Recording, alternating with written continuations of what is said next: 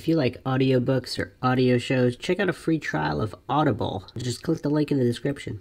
Okay, good to go. Nice and gloomy for a horror show here. Nice and dark with a fire. Welcome to MindShock True Crime. This is your host, Bruce McGuire. And Maxwell Powers. And we have one of the most notorious, if not the most notorious, most infamous cases today.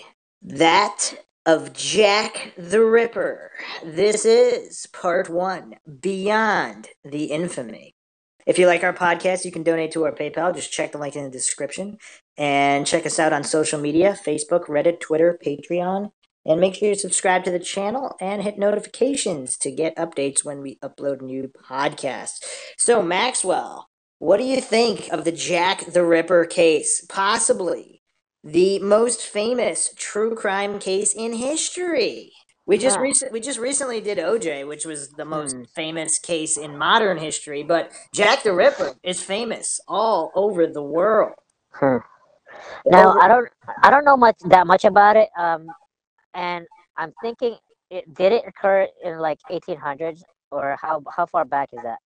1888. Oh, okay, so late. Okay. I don't know that much about it, but I think it's for some reason I think of London, and I think of the streets there, and I think of like street lamps and him, just pulling in women from the streets into the alleys and ripping their guts out with either like some kind of like butcher knife and laying it out on display for all to see the next morning. That's what I know. And I think the numbers run in the hundreds, right? Like 150 or something like that. What numbers? The number of kills. It's actually only 5 confirmed. Or Damn, not that's actually I shouldn't say confirmed. There's 5. See, Jack the Ripper has his own canon. There's a field of study called Ripperology, which is the study of Jack the Ripper and the Jack the Ripper case. And Ripperologists are researchers, some of which who have spent many decades on this case, studying the victims, the possible suspects. There's over 120 suspects for Jack the Ripper. Wow, that's a weird case. And that's the tip of the iceberg. This is probably the most bizarre case ever in trying to match up known information with unknown information, because a lot of these suspects seem to fit the bill, but they couldn't have all done it, or could they? Some people, there's theories abound. There's probably more conflicting theories in the Jack the Ripper case than any other case. So this is worse than this is worse than any other serial murder case. Yeah. Would it be categorized as serial murder, or are there copycats, or what? What's going on here? We'll get into that.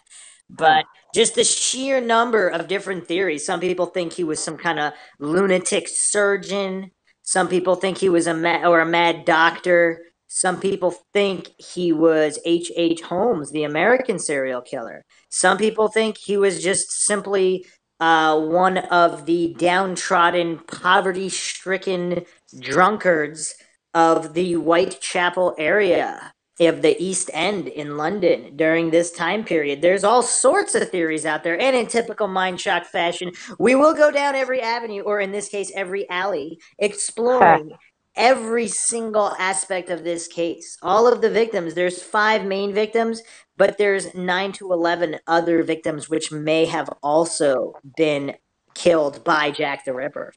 And we'll be getting into a whole bunch of different theories, one of which actually traces Jack the Ripper to New York City after the murders stopped in London. Some people think they stopped because he was killed or imprisoned or admitted to a mental institution.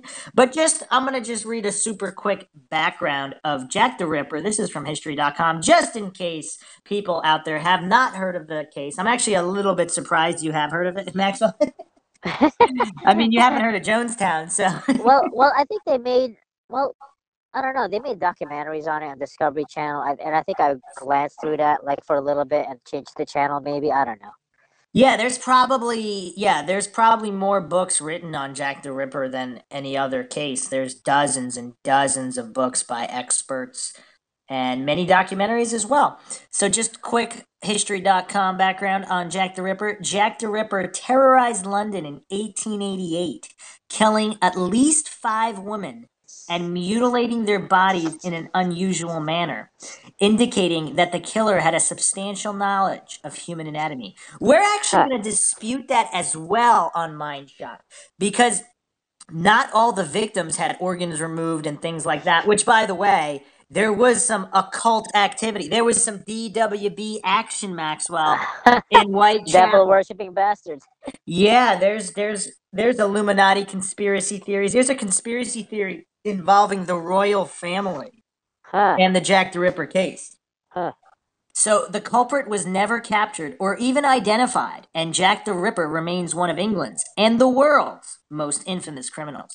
All 5 killings attributed to Jack the Ripper took place within a mile of each other in or near the Whitechapel district of London's East End from August 7th to September 10th, 1888. Several other murders occurring around that time period have also been investigated as the work of Leather Apron, another nickname given to the murderer.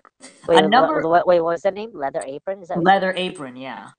A number of letters were allegedly sent by the killer to the London Metropolitan Police Service, also known as Scotland Yard, taunting officers about his gruesome activities and speculating on murders to come. The moniker Jack the Ripper originates from a letter, which may have been a hoax, published at the time of the attacks.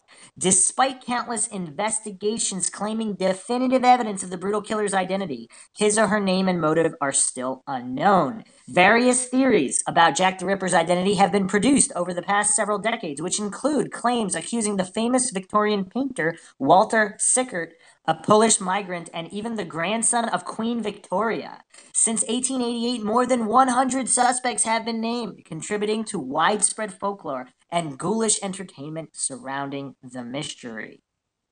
So, you know what's absolutely bizarre is the sheer amount of theories on Jack the Ripper, of conflicting theories. We're going to go over all of them, but even with the organ removal in a few of the victims, some people theorize that actually happened after Jack the Ripper killed the victim, and the morgue doctor or someone else actually stole the organs to sell them for research or whatnot, because that was actually being done at the time. Like, people were digging up graves and all of this. This was a bizarre time period with a lot of shadiness involved. So part of the aim of this podcast is to also dispel a lot of the common myths surrounding Jack the Ripper and even the victims. So this case also kind of kick-started the whole newspaper reporting frenzy and sensationalism, which continued to this day. I mean, if you look at the OJ case, I mean, Jack the Ripper was the equivalent of the OJ case in 1888. Everybody was talking about Jack the Ripper. It was all over the newspaper. It was just a media frenzy. So it also is probably the most famous, other than the Zodiac killer, it was probably the most famous case where the killer or alleged killer is taunting police with letters. This is probably one of the first, if not the original definitive case where the killer or supposed killer is taunting the police. And also, this seems to be the beginning of a kind of a morbid fascination of the public with murder and death that kind of continues to this day with all these different, not necessarily serial killers, but all these morbid crimes and the newspaper reporting on them. This is pretty much ground zero for all that. Wow. And he started it all, huh?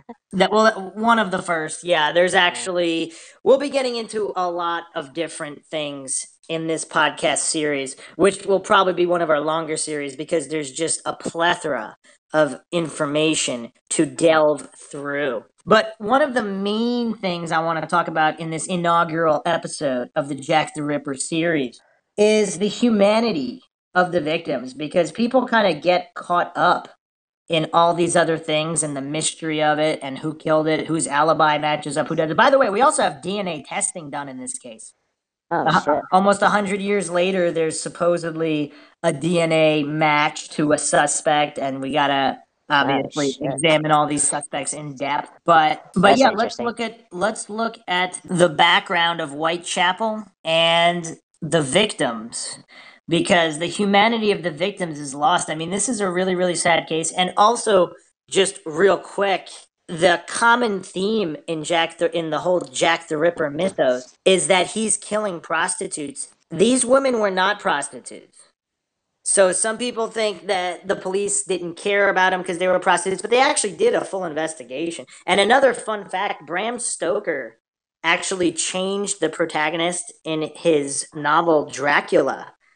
He changed the protagonist from Scotland Yard detectives to vampire hunters because Scotland Yard couldn't catch Jack the Ripper and they were too incompetent to find the murderer. So that actually influenced Dracula, the quintessential novel on vampires. Isn't that weird? Oh, that's interesting. Yeah, so I mean, the inspector resigned from the whole station because he couldn't solve this case. We'll be doing a dedicated podcast on how the investigation was handled. It was also early in the days of forensics, using DNA evidence, using dogs.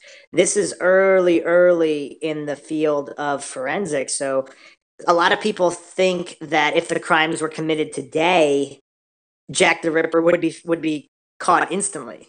There were actually witnesses to some of the crimes as well, which a lot of people think there's no witnesses. There's a description. I mean, the FBI has put out a profile. There's a lot of information to go through in this case. And some people think this is an unsolvable case, and the timeless mystery is the reason people are fascinated with it. What are your thoughts on that? About the timeless history. The timeless What do you mean? the mystery that it can't be solved if it's an Um, unsolvable case. uh, well, I don't know. I guess any mystery, like when it's not solved, it's like people gravitate to it, and I guess the more insane it is, like Jack the Ripper, at least that's what my impression is. Like the the brutality of the murders, that kind of thing. Like, and there's no like I don't know. It just makes it worse. People gravitate towards that, and not knowing who it is. So I don't know. It's just a mystery, like any I other don't mystery. believe anything is impossible. I think it is solvable. The sheer amount of information and going through the case, there's a lot of strangeness with it too. I mean, there were diaries found, there's paintings with information depicting prostitute killings, there's all these different suspects with varying degrees of knowledge, there's letters to the newspaper taunting the police. There's some letters that supposedly were written before it was publicly known that a murder had taken place. There's so many inconsistencies there. This case just is so bizarre, but I think I'm not 100% sure whether it can be solved with previous information only, or there needs to be more information dug up because there's already so much information available. But I think if the facts can be arranged and differentiated between what is relevant, what is not relevant, and the suspects eliminated, for this podcast series, we're going to be doing suspect elimination instead of inclusion because they're already all named.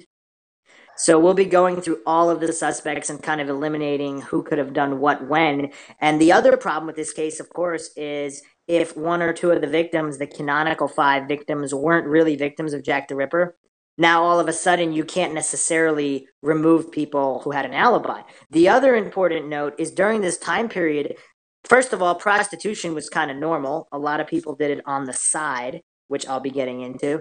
And also, murder wasn't viewed quite as serious as it is today. Obviously, it was still a crime. People were hanged, people were executed, but people killed each other, and it was seen as a big deal, but not as big of a deal as now. So that's another important thing to consider. It was more socially acceptable back in the day. Actually, that's true because yeah, way back in the day, it was Well, just normal. I wouldn't call it socially acceptable. It was frowned. I think the better way to put it is it was frowned upon slightly less. Yeah. Okay. Got it. So obviously, it was a very bad thing to do. Nobody wanted to do it, especially Christian people. You're not supposed to murder. Like that was all set in stone. But it was just death in general was more prevalent, or more obviously prevalent because of the disease and just people's health, wars. It was more in your face back then. So it was more rough. But back to what I was saying about some people believe that Jack the Ripper would be caught today if this has happened. and other people point out that police don't generally care about prostitutes. So this is such a big issue because in the Whitechapel area, it was it was a destitute poverty area. It was the slums, and the actual expression to go slumming. This is the main place that it originates from. Possibly not the first mention, but the most famous mention is poverty-stricken London is where you go slumming. If you go, you tour the streets and kind of say, "Oh, look at all these unfortunate people. These people belong to the unfortunate class." And, something needs to be done about this. And this is relatively during the height of British power, the British Empire in the world. So they're going out conquering the world and amassing massive wealth while their own population is destitute, starving, driven to prostitution. And it was also a big area for a lot of people had alcohol problems. Alcoholism was a huge problem in the East End in Whitechapel. So I actually found an interesting post on Reddit, actually, referring to the mystique of Jack the Ripper. And I am going to read it because I think it will set the stage quite appropriately. The mystique of Jack and why his name rings out across the ages lies not just in the brutality of the crimes, nor the fact that he was a harbinger of the serial killers who would become an indelible part of the human experience in the decades which followed, but in the fact that he is unknown, the phantom killer who stalked the streets of Whitechapel so briefly before disappearing back into the night and fog from whence he came. I think knowledge of his identity would mean Jack would fade back into obscurity, just another freak, the like of which has become commonplace, an accepted part of our existence, rather than the demon who lurks mysteriously just beyond our field of view. That person should be a writer. So you asked why it was called Jack the Ripper. That was actually a letter that was signed Jack the Ripper to the police. Oh, no kidding. Yeah, he was actually known as the Whitechapel Murderer. Pretty basic. Huh. Yeah, before that. Wait, he signed the letter, Jack the Ripper? Yeah, the first letter in connection with the killings was the Dear Boss letter, which was received in September 1888. And that's the first time it was used, Jack the Ripper. Now, the word rip actually was coined somewhere in the 1610s. So that's ripping apart, a tool for ripping apart, something that rips. And the definition came to mean a killer who mutilates his victims from 1890. But the slang meaning of ripper was actually, it meant like really cool, excellent, brilliant, awesome. So someone who was a ripper was just a really cool person.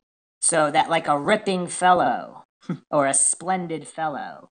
So that's the slang of it. So Jack the Ripper, someone who rips apart, and I guess the connotation is that he was brilliant at killing and ripping apart. I can see a lot of the teenagers copycatting him if they're Yeah, if they're like, it was. Yeah, it was completely insane. And also the thing we didn't really talk about, one of the other reasons why it's over a century that it's captivated the imaginations of all these people, true crime, and just catapulted serial killers into superstardom, is because of how grisly and gruesome the murders were. I mean, these people were eviscerated. These women were brutalized more severe than any serial killer ever, pretty much. Can you explain the details of the first murder, or are you Of gonna the go through that? eviscerations. We're not going to go into super details of the victims. We'll be going over those in the future podcast. But generally, the extreme brutalization of the victims escalated until it reached the final victim, Mary Kelly, the fifth. Oh, so he was pushing the envelope on this. Supposedly, we have to be really careful because none of this is confirmed as even Jack the Ripper. So, on one night, known as the double event, he killed two in one night. Some people think it was him. Some people think it wasn't him. So we have to be really careful. But in general, the canonical five are regarded as such because of the escalating nature of violence. And then he just stopped. So some people think he also killed himself. So there's a lot of theories on why he stopped. But as I was getting into before, I want to kind of set the stage to Whitechapel and the victims. This is actually from ranker.com, and I thought it was very, very interesting. Jack the Ripper has gone down in history as one of the most notorious, chilling, and mysterious serial killers of all time. Between August and November 1888, he killed 5 women in London, the center of the British Empire. The killer was never caught, spurring a host of theories about who exactly this madman or madwoman actually was. Which, side note, some people think it was Jill the Ripper because of the ease of which she could get away, because people wouldn't necessarily suspect a woman at that time. And if she was a midwife or someone who was helping women give birth, she would have blood over her, and that would be commonplace. So she could kind of get in and out of areas. So a Jill the Ripper theory, we'll do a dedicated podcast on that. There are some legitimate Jill the Ripper theories. I really like that. That's interesting because, like, you can see, like, a woman gaining the trust of another woman and pulling her into the alley and doing her thing. That's interesting. Yeah. He was neither the first nor the last serial killer who targeted women. But what about Jack the Ripper's victims? In the hunt to identify him and obsess over the smallest details of his crimes, the women killed by Jack the Ripper often get overlooked and forgotten. Though historians have not all come to a consensus about the total number of Jack the Ripper's victims, there is a group of the so-called Canonical Five: Marianne Polly Nichols, Annie Chapman, Elizabeth Stride, Catherine Eddowes, and Mary Kelly. Though history remembers these women merely as prostitutes whose professions led to their deaths, they were a lot more than simply sex workers. They lived complicated, interesting lives filled with a variety of challenges. These women were among the poorest residents of London, often living penny to penny in one of the most crowded, unhealthy corners of the city, the East End. At a time when the British Empire was the envy of all nations, these 5 women were evidence the prosperity of empire had left a huge segment of the population behind. Their names would be remembered, while his true identity remains unknown. Their stories are fascinating, heartbreaking, and deserve to be told. Some of the victims were immigrants. The East End was a culturally diverse place thanks to the immigrants who came there for cheap housing and industrial jobs. The 2 biggest immigrant groups were the Irish and Russian Jews, but the East End was also home to various other immigrant communities. Jack the Ripper's victims were no exception to this East End reality. Elizabeth Stride had emigrated from Sweden in 1866 when she was around 23. Mary Kelly, the final canonical Ripper victim, was said to have been Irish, having made her way to London in the early 1880s. Prostitution was one of the quickest ways for East End women to make money. Women in the East End often used prostitution as a form of infrequent, casual labor whenever they needed money. Many of them were not strictly prostitutes, but performed sex work along other tasks like childcare or laundry work. Jack the Ripper's victims weren't strictly prostitutes. They were women who sometimes sold their bodies to make ends meet. Though women could make money selling their bodies, they often did not make much. According to Jack London, the American author of White Fang and Call of the Wild, who spent several weeks living amongst the London poor to do research for his book, People of the Abyss, some East End women would sell themselves for a stale loaf of bread or as little as 2 pence. By 1888, prostitutes had become a source of social panic amongst buttoned-up Victorians. Prostitutes were seen as either fallen women who were pushed into a life of vice or a dirty, disease-ridden criminal class no better than dogs. Some victims were walking the streets at night because they couldn't afford a bed. The sheer number of people who were crammed into the East End of London made it sometimes difficult to find affordable housing. Like many destitute East Enders, the majority of the Ripper victims did not have their own roof over their head. They often slept in communal lodging houses where they could rent a bed for a night, committed themselves to workhouses for room and board, or spent the night wandering the streets until morning. Marianne Polly Nichols, for example, could not afford a bed that cost 4 pence in a lodging house on the night of August 31st, 1888. So she pluckily put on her best bonnet, vowing to the housekeeper, "I'll soon get my money. See what a jolly bonnet I have." Nichols set out that night to earn money so she could have a place to sleep. She never made it back. Hours later, her corpse was discovered on Bucks Row. How sad is that? Oh, Pe- that's crazy. people would just wander the streets at night because they didn't have money for a bed Oh, or somewhere to sleep. That's really, really sad. Like this whole Jack the Ripper case brings out like the worst in humanity. You have like a society of people that are just so poor and destitute, doing the best they can, but and then you have this murderer out there who's just committing the most gruesome crimes. huh. Some of them were mothers. A handful of Jack the Ripper's victims actually had children. Polly Nichols had 5 children with her estranged husband, the eldest of whom was in his early 20s when Nichols was murdered.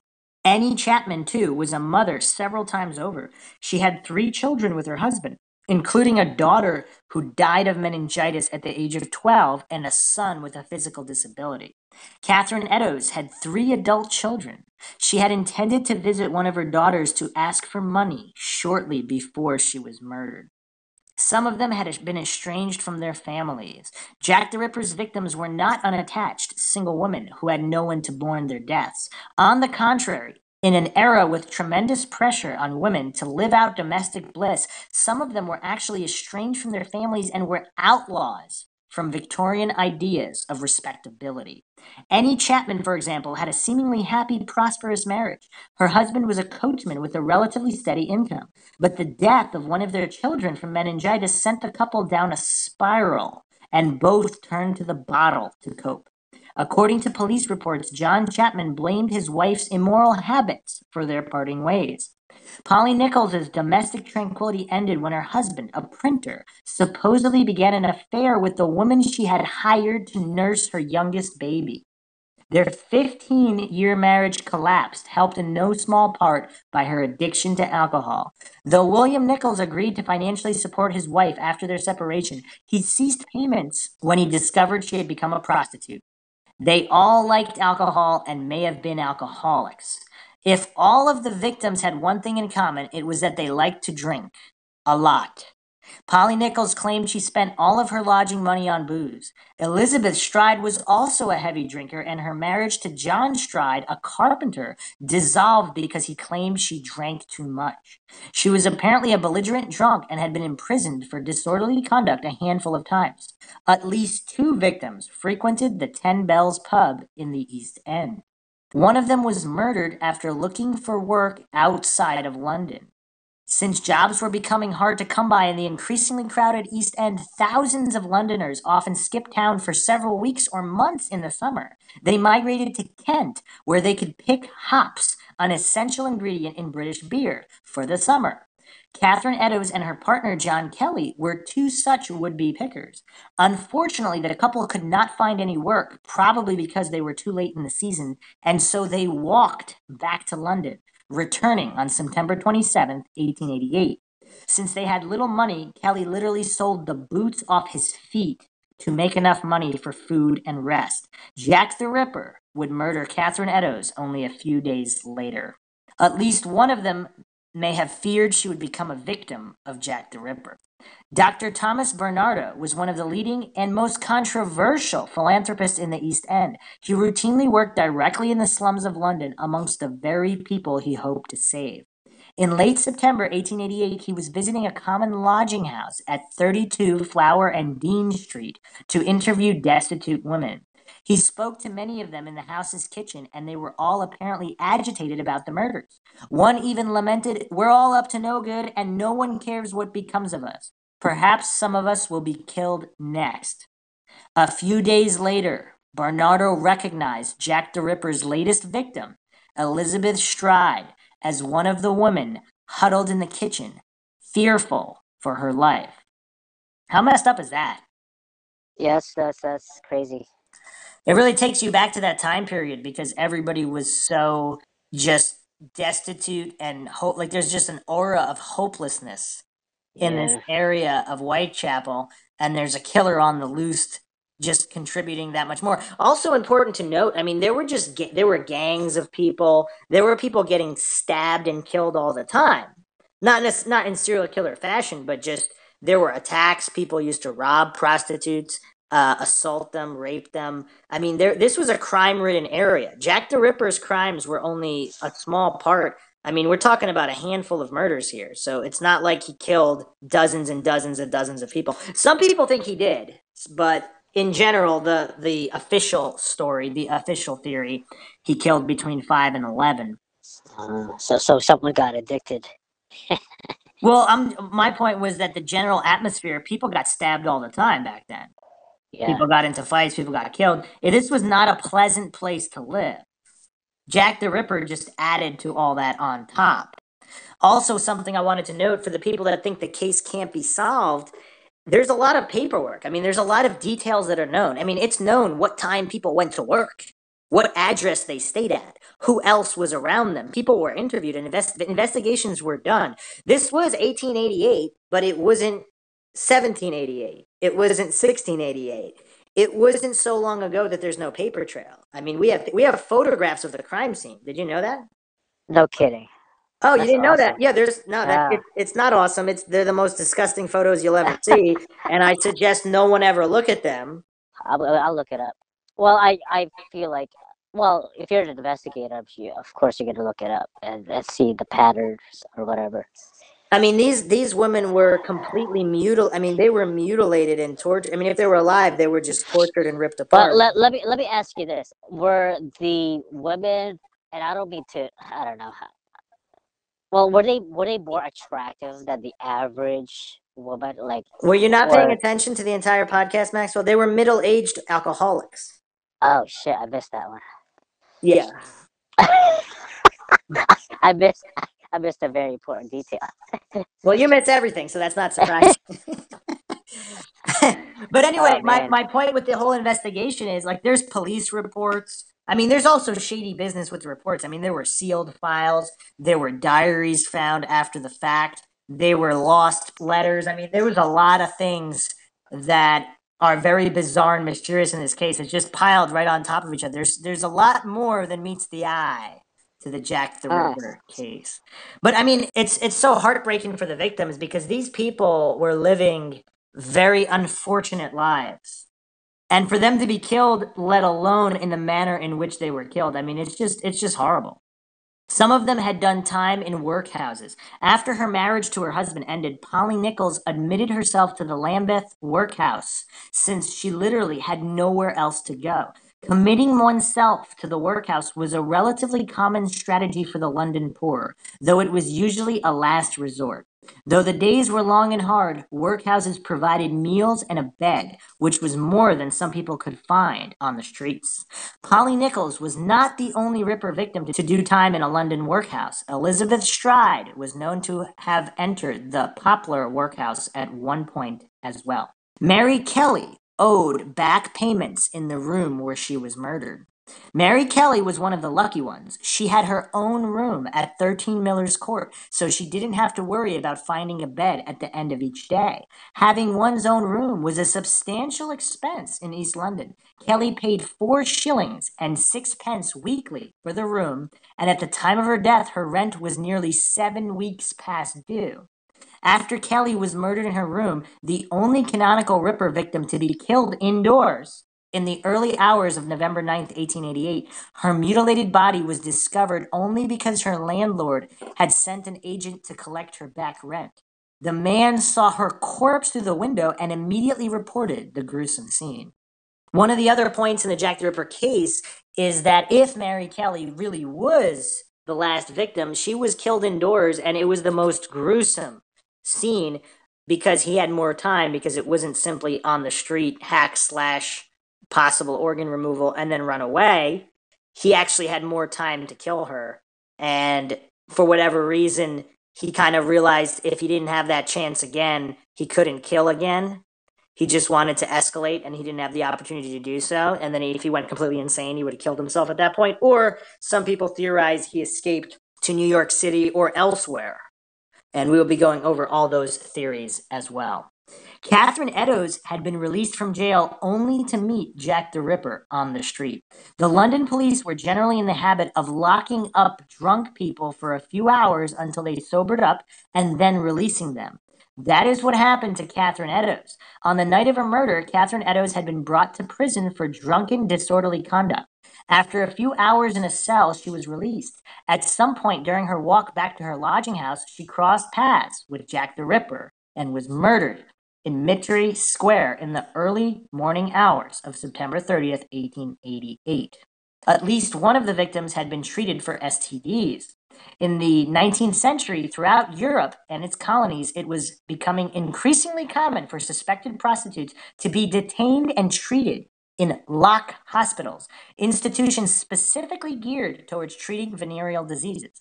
They were controversial, but nonetheless provided poor women with access to medical treatment. While still in Sweden, Elizabeth Stride appears to have been institutionalized at a VD hospital. On and off throughout the spring and fall of 1865, Stride was a patient at the Courcelles Hospital, where she received treatment for an STD and gave birth to a stillborn baby. How heartbreaking is all this information about these victims? Yeah, that's unfortunate. Yeah, a lot of the people's attitudes about Jack the Ripper, oh, he killed prostitutes, yeah, whatever, they were just lowly prostitutes. They really weren't. They were very common for the time. I mean, these were people who worked different professions. They were mothers, they were housewives, they were wives. Some of them married, some of them left their marriage or whatnot. Some of them, Did, it's did he ever kill a high-profile woman? well, supposedly no. None of the official victims were high profile, no. But if you also factor in, some people think this was just a local lunatic running around, so he would kill whoever was in that area. So there really weren't any high society prominent women in that area. So if he was killing whoever was there, so I want to really emphasize that these canonical five were not prostitutes. Mary Kelly was the only one who was more or less a real prostitute. So these were women who were cleaning or selling, making and selling items. They were normal people. It was commonplace for this unfortunate or poor class of people in London to do prostitution on the side. Like today, you might get a second job at like a warehouse or a grocery store clerk or whatnot. Back then, it was prostitution on the side. It's not. I mean, it wasn't viewed the same way it's viewed now. Yeah. I mean, it was still looked down upon, of course. I mean, we're talking about puritanical values of Victorian England, but it was just more commonplace and out in the open, like if Right. you know, than it was Right. now. So Huh. there's also no real evidence that they were actively soliciting when they died. So if they're roaming the streets or whatnot, I mean, one or two of them probably was, but it's not like we can say, oh, they were out trying to pick up a John. Which that is interesting. Why it's not John the Ripper, but it's Jack the Ripper. But well, if he wasn't a customer, then I guess he wouldn't be a John. I see. And I wonder. Chapman, I'm trying to trying to guess what his method was. There has to be like a routine method of luring them into. well, we also You know. can't assume. We also can't assume it was one person who did all these things. But if it were, so Chapman may have been asleep when she was killed in a yard. Stride was waiting to meet someone, and Eddowes was on her way to her lodging house when she was released from police custody. So these are people who are just on the street, and if he's roaming the street, he just rushes up, attacks them, and runs away. I mean, there were witnesses to Jack the Ripper. People saw him. Wow. I mean, No kidding. This was at night. I mean, we'll get into that. Just not identifiable, I guess. They actually gave a description. Not to tease, but we'll go over all of the witness testimony in a future podcast where we will dissect all of the different suspects, the MO, whether or not all of these canonical five are actually victims of Jack the Ripper, and whether or not other victims also belong to Jack the Ripper.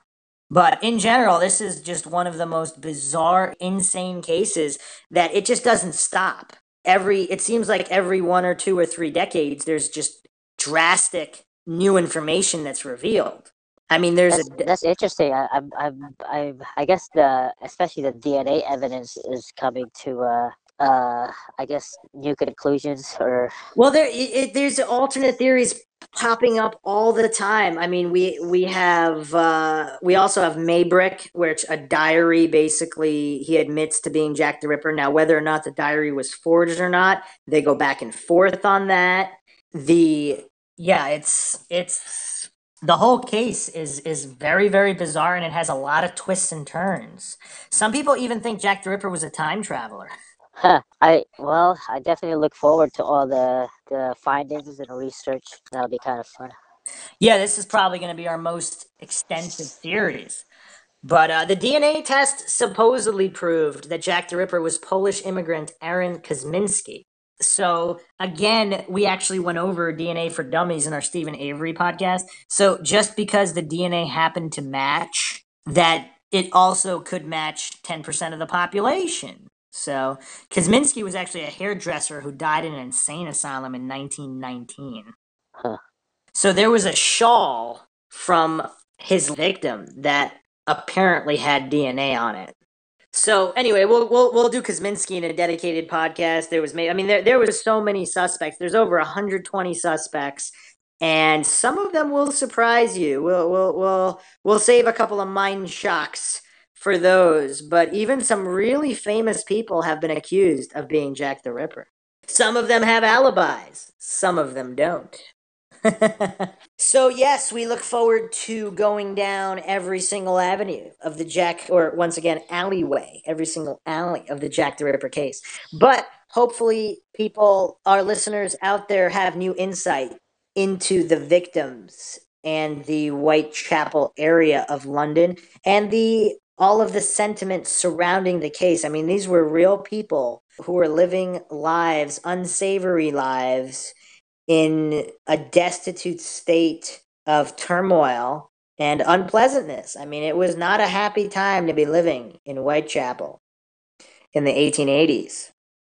And so, yeah, all of that needs to be kept in mind when dealing with this case. And once again, there is plenty of evidence. There's police files, documents, photographs of the murder scene.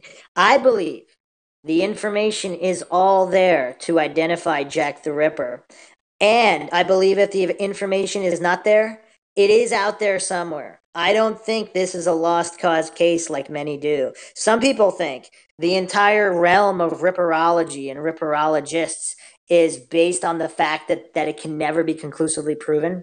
So some people look at it as just a big money-making scheme to come up with all these theories and just keep book deals going and conferences and documentaries. But like any subject, I mean, are you going to say that about Egyptology or any subject? I mean, any subject is going to make money if people are interested in it. So I don't really look at it that way. I think the information is all there. What do you think? Hey, you never know. Maybe we might be able to solve it. All right, well, we hope you enjoyed another episode of MindShock True Crime.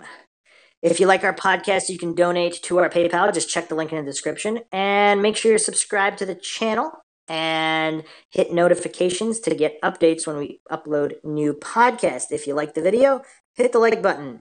And make sure to leave any questions, comments, your favorite theories, or requests for anything to be covered in our podcast. And you can check us out on social media, Facebook, Reddit, Twitter, Patreon. Just check the description. This is Bruce McGuire signing off. And Maxwell Powers. I will see you guys next time.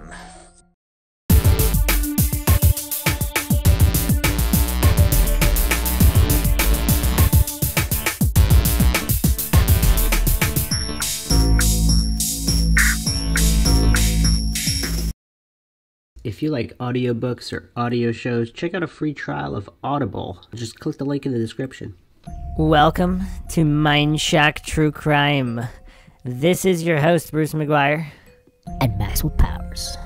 And Johnny Mills. And you are listening to Jack the Ripper, the most famous serial killer in history. This is part 2, Victimology. Now, the mythology that surrounds the Jack the Ripper case is pretty extensive. There are 5 victims so-called officially attributed to Jack the Ripper. They are known as the Canonical 5, as part of the Jack the Ripper canon.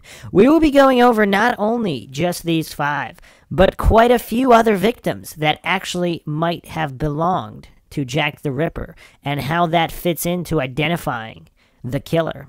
If you like our podcast, you can donate to our PayPal. Just check the link in the description. Make sure you subscribe to the channel and hit the bell button for notifications on updates. You could also check us out on social media, Facebook, Reddit, Twitter, Patreon. Just check the description. So, what I noticed, and I've seen quite a few Jack the Ripper documentaries. I know you're sort of new to the case, Johnny. What do you know about Jack the Ripper? He killed people. That's what he That ripped was a them apart. Maxwell-type answer. So Maxwell and I did the Behind the Infamy. That was part 1 of Jack the Ripper on kind of just going over the case in general and why it's had such a long-standing effect. But this case is actually, what to me, what's fascinating is the amount of evidence in this case is astounding for something that happened in 1888. It's just astounding. We have records of when the victims went to work, where they lived, what time they met with people.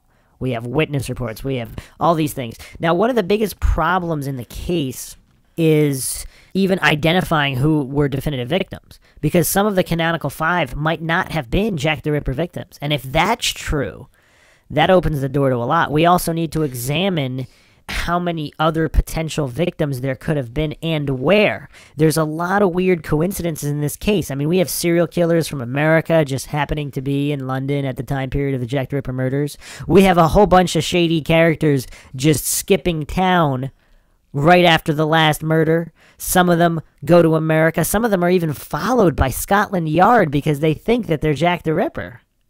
Jack the Ripper actually might have went to New York, and we will be going into that as well.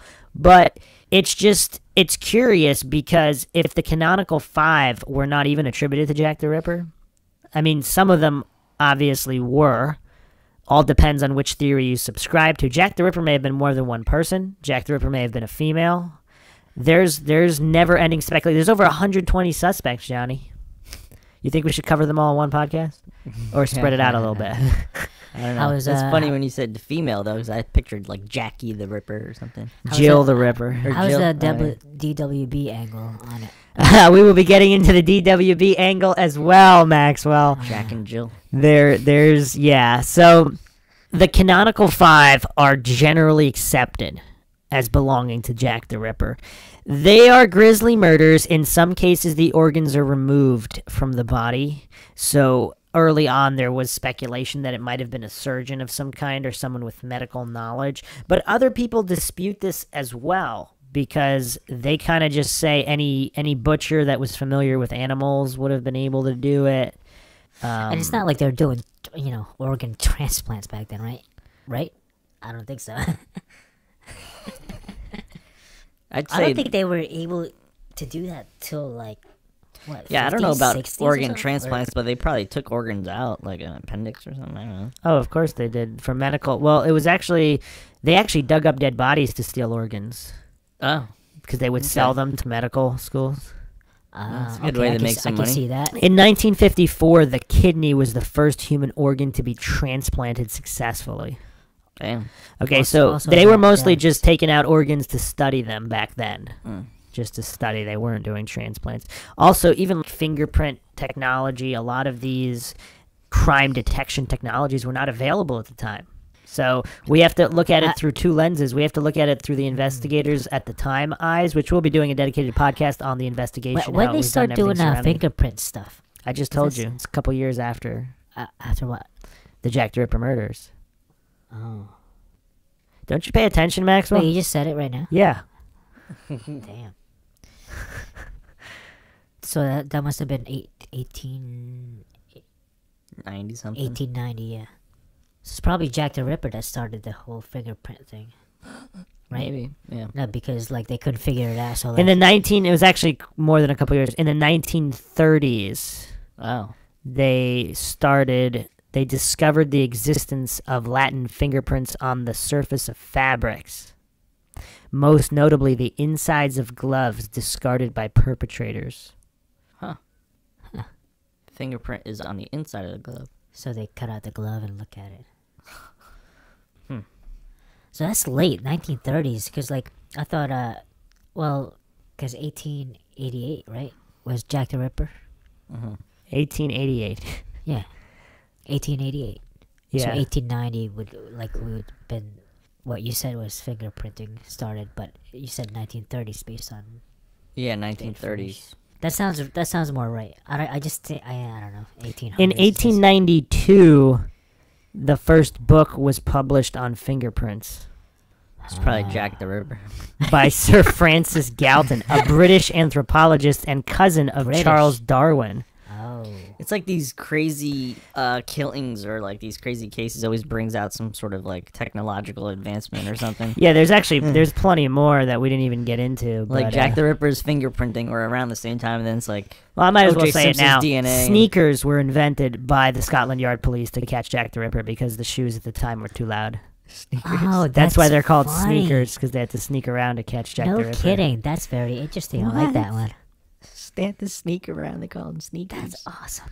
That's funny. Oh, that's not awesome. Kind of weird. 1858, Sir William Herschel, British administrator in the District of India, requires fingerprint and signature on civil contracts. In 1880, Dr. Henry Faulds, a Scottish doctor in Tokyo, Japan, publishes an article in Nature. 1882, Alphonse Bertillon, a French anthropologist, devised a method of body measurements to produce a formula to classify individuals. The formula involves taking the measurements of a person's body parts and recording the measurements on a card.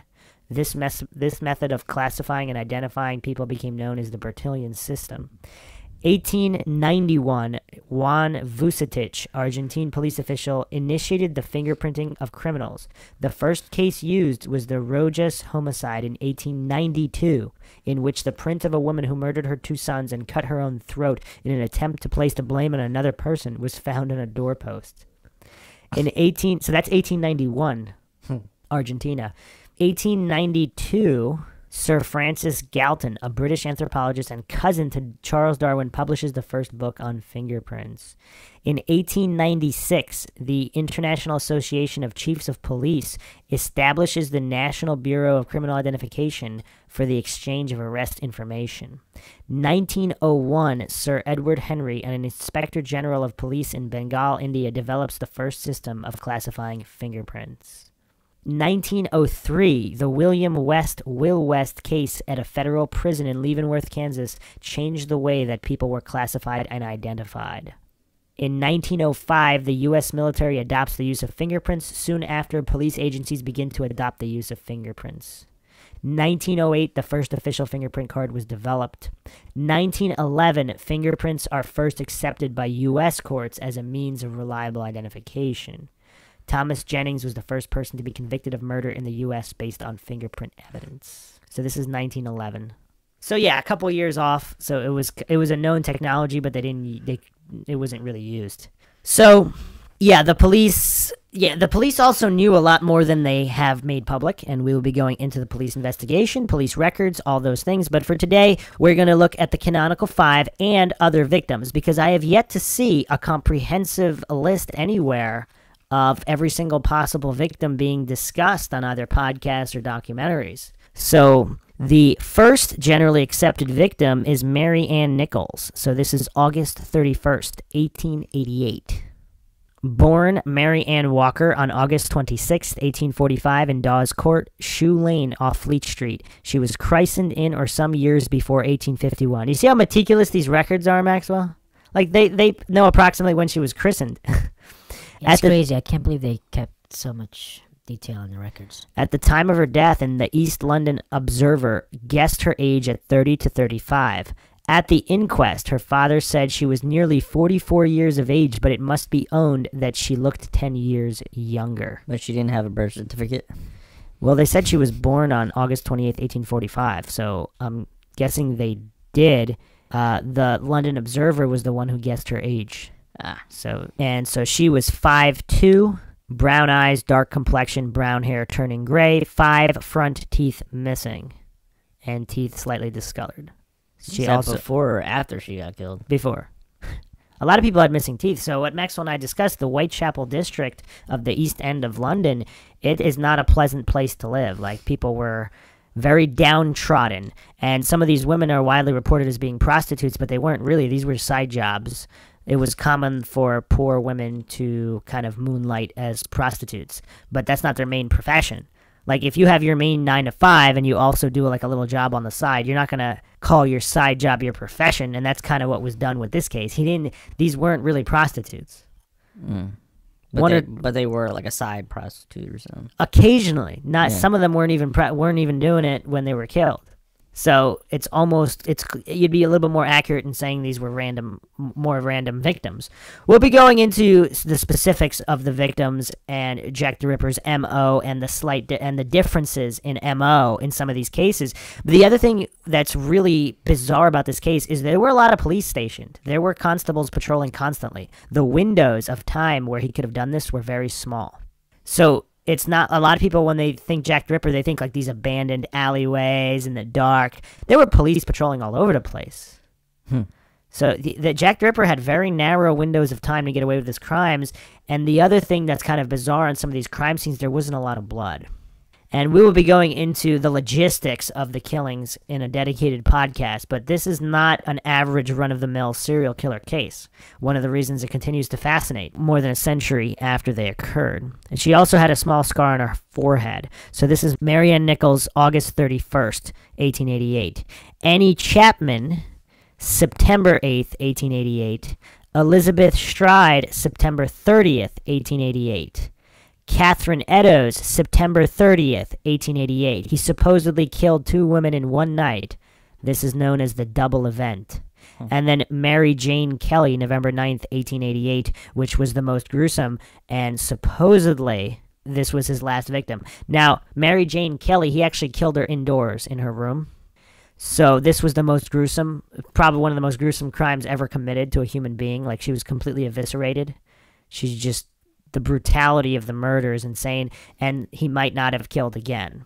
So, yeah, those are the canonical 5. So, Annie Chapman, born Annie Eliza Smith, also known as Dark Annie, Annie Siffy, Annie Sivey, or Annie Civey, born in September 1841, no exact date. She was 5 foot, 47 years old at the time of death. This also kind of dispels the myth that these were young, attractive prostitutes that the killer just selected. I mean, these are middle-aged women with drinking problems. Everybody in Whitechapel had drinking problems. So she's 5 foot, 47, pallid complexion, blue eyes, dark brown wavy hair. She did supposedly have excellent teeth, possibly 2 missing in the lower jaw, and she was stout. However, undernourished and suffering from tuberculosis. God. She was not described as an alcoholic, even though she liked to drink. Elizabeth Stride, also known as Long Liz, was born Elizabeth Gustafsdotter on November 27, 1843, on a farm called Stora Tumheld in Torslanda Parish, north of Gothenburg, Sweden. She was baptized on December 5th of that year and confirmed in a church in Torslanda. At the time of her death, she was 45 years old. Pale complexion, light gray eyes, curly dark brown hair. All the teeth in her lower left jaw were missing. And she was 5'5", which I guess was very tall for the time. Long Liz. Wait, which one is this? Which lady? What? Which lady was this one? Elizabeth Stride. Long Liz. The one with no teeth on the bottom side. Because I'm looking at Mary Kelly's photograph too, and it's kind of like the same. They look the same. Lodgers described her as a quiet woman who would do a good turn for anyone. However, she had frequently appeared before the Thames Magistrate Court on charges of being drunk and disorderly, sometimes with obscene language. Oh man, she used bad language. She made money by suing and charring and received money from Michael Kidney and was an occasional prostitute. So that same night, Jack the Ripper supposedly killed Catherine Eddowes, a.k.a. Kate Kelly. Catherine Eddowes, born April 14th, 1842, in Graiseley Green, Wolverhampton. At the time of her death, she was 5 feet tall, had hazel eyes, dark auburn hair. She also had a tattoo in blue ink on her left forearm. The tattoo said TC. She was also suffering from Bright's disease. Friends spoke of Catherine as an intelligent, scholarly woman, but one who was possessed of a fierce temper. So Mary Jane Kelly, a.k.a. Mary Jeanette Kelly, a.k.a. Marianne Kelly, also known as Ginger or Fair Emma. Mary Jane Kelly was approximately 25 years old at the time of her death, which would place her birth around 1863. She was 5 foot 7 inches tall and stout, blonde hair, blue eyes, fair complexion. She is said to have been possessed of considerable personal attractions, so fairly good looking. Maria Harvey, a friend of hers, said that she was much superior to that of most persons in her position in life. Supposedly, she also spoke fluent Welsh. Joseph Barnett says that he always found her of sober habits. Landlord John McCarthy says when in liquor she was very noisy, otherwise she was a very quiet woman. Catherine Pickett claimed she was a good, quiet, pleasant girl and was well liked by all of us. So the weird thing about Mary Jane Kelly is that there really isn't a lot known about her, which has given the rise to conspiracy theories. There's even a theory that she never even died, and there was weird stuff going on with who that was. Was she a different person?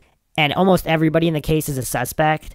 So you have the husbands, the boyfriends, the landlord. They're all suspects in the case. So they're like, oh, well, if he was Jack the Ripper, he would say this or that. It's absolutely bizarre. Who is H.H. Holmes? So that was one of the most notorious American serial killers. We are going to do an episode on whether or not he was Jack the Ripper, but just quick offhand, it seems like he wasn't. Okay. So it's it's interesting, but yeah, they're saying that Meghan Markle is related to him, H.H. Holmes. Who's that? The actress that married Prince Harry, or fiance. Yeah, that's more of a Maxwell area of expertise. Yeah, that's random. Because you just search Jack the Ripper, that's like one of the first things that come up on news. Like 8th cousin or something to H.H. Holmes. Isn't Maxwell like 50th cousin when you go down that road? To Trump?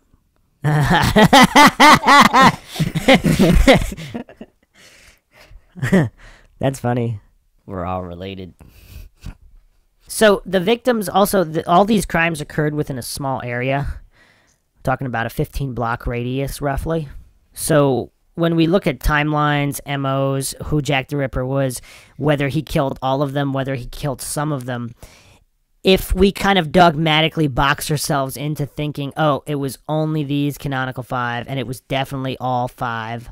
The double event I find a little troubling as well, because of the logistics of that crime, committing them back-to-back. Also the time... What do you mean by double event? Well, I just went over this when he killed 2 in one night. Okay, got it. Known as the double event. So, well, okay, there were about 11 women murdered around the time of the Ripper's reign. 5 victims supposedly stood around from the rest, the canonical 5. So, supposedly, they had distinct and similar wounds, post-mortem organ removal, and mutilation in certain cases. Another theory, once again, that there was some weird morgue stuff going on, which we will have to do a dedicated podcast on. So there were also conflicting reports of when the organs were removed, because it is possible that, for example, someone looking to sell organs on the black market for money removed some of the victims' organs in the morgue, and the Ripper himself did not do it. Yeah. So when we factor that in, again, that casts doubts on the canonical 5. So they could have possibly been killed by someone else. They were killed in... So that's why, like, the photographs is crucial at the scene. I think I only seen, like, one photograph with one of the victims. I think it was Mary or something. But So these 5 victims were killed in the darkness, early morning hours. All the murders occurred on the weekend or within a day of the weekend, and happened towards the end of the month or within a week, roughly. So Sir Melvin McNaughton, who had been the Assistant Chief Constable of the Metropolitan Police Service and head of the Criminal Investigation Department, wrote a report in 1894 that stated, the Whitechapel murderer had 5 victims, and 5 victims only. So the McNaughton Memorandum, which was looked at, that had the names of suspects, he came on the case a year after, so he wasn't even around for the original murders. So some people dispute the validity of, not that he was necessarily being dishonest, although he could have been, but it could have been biased or incomplete. But he believed there were only 5 victims.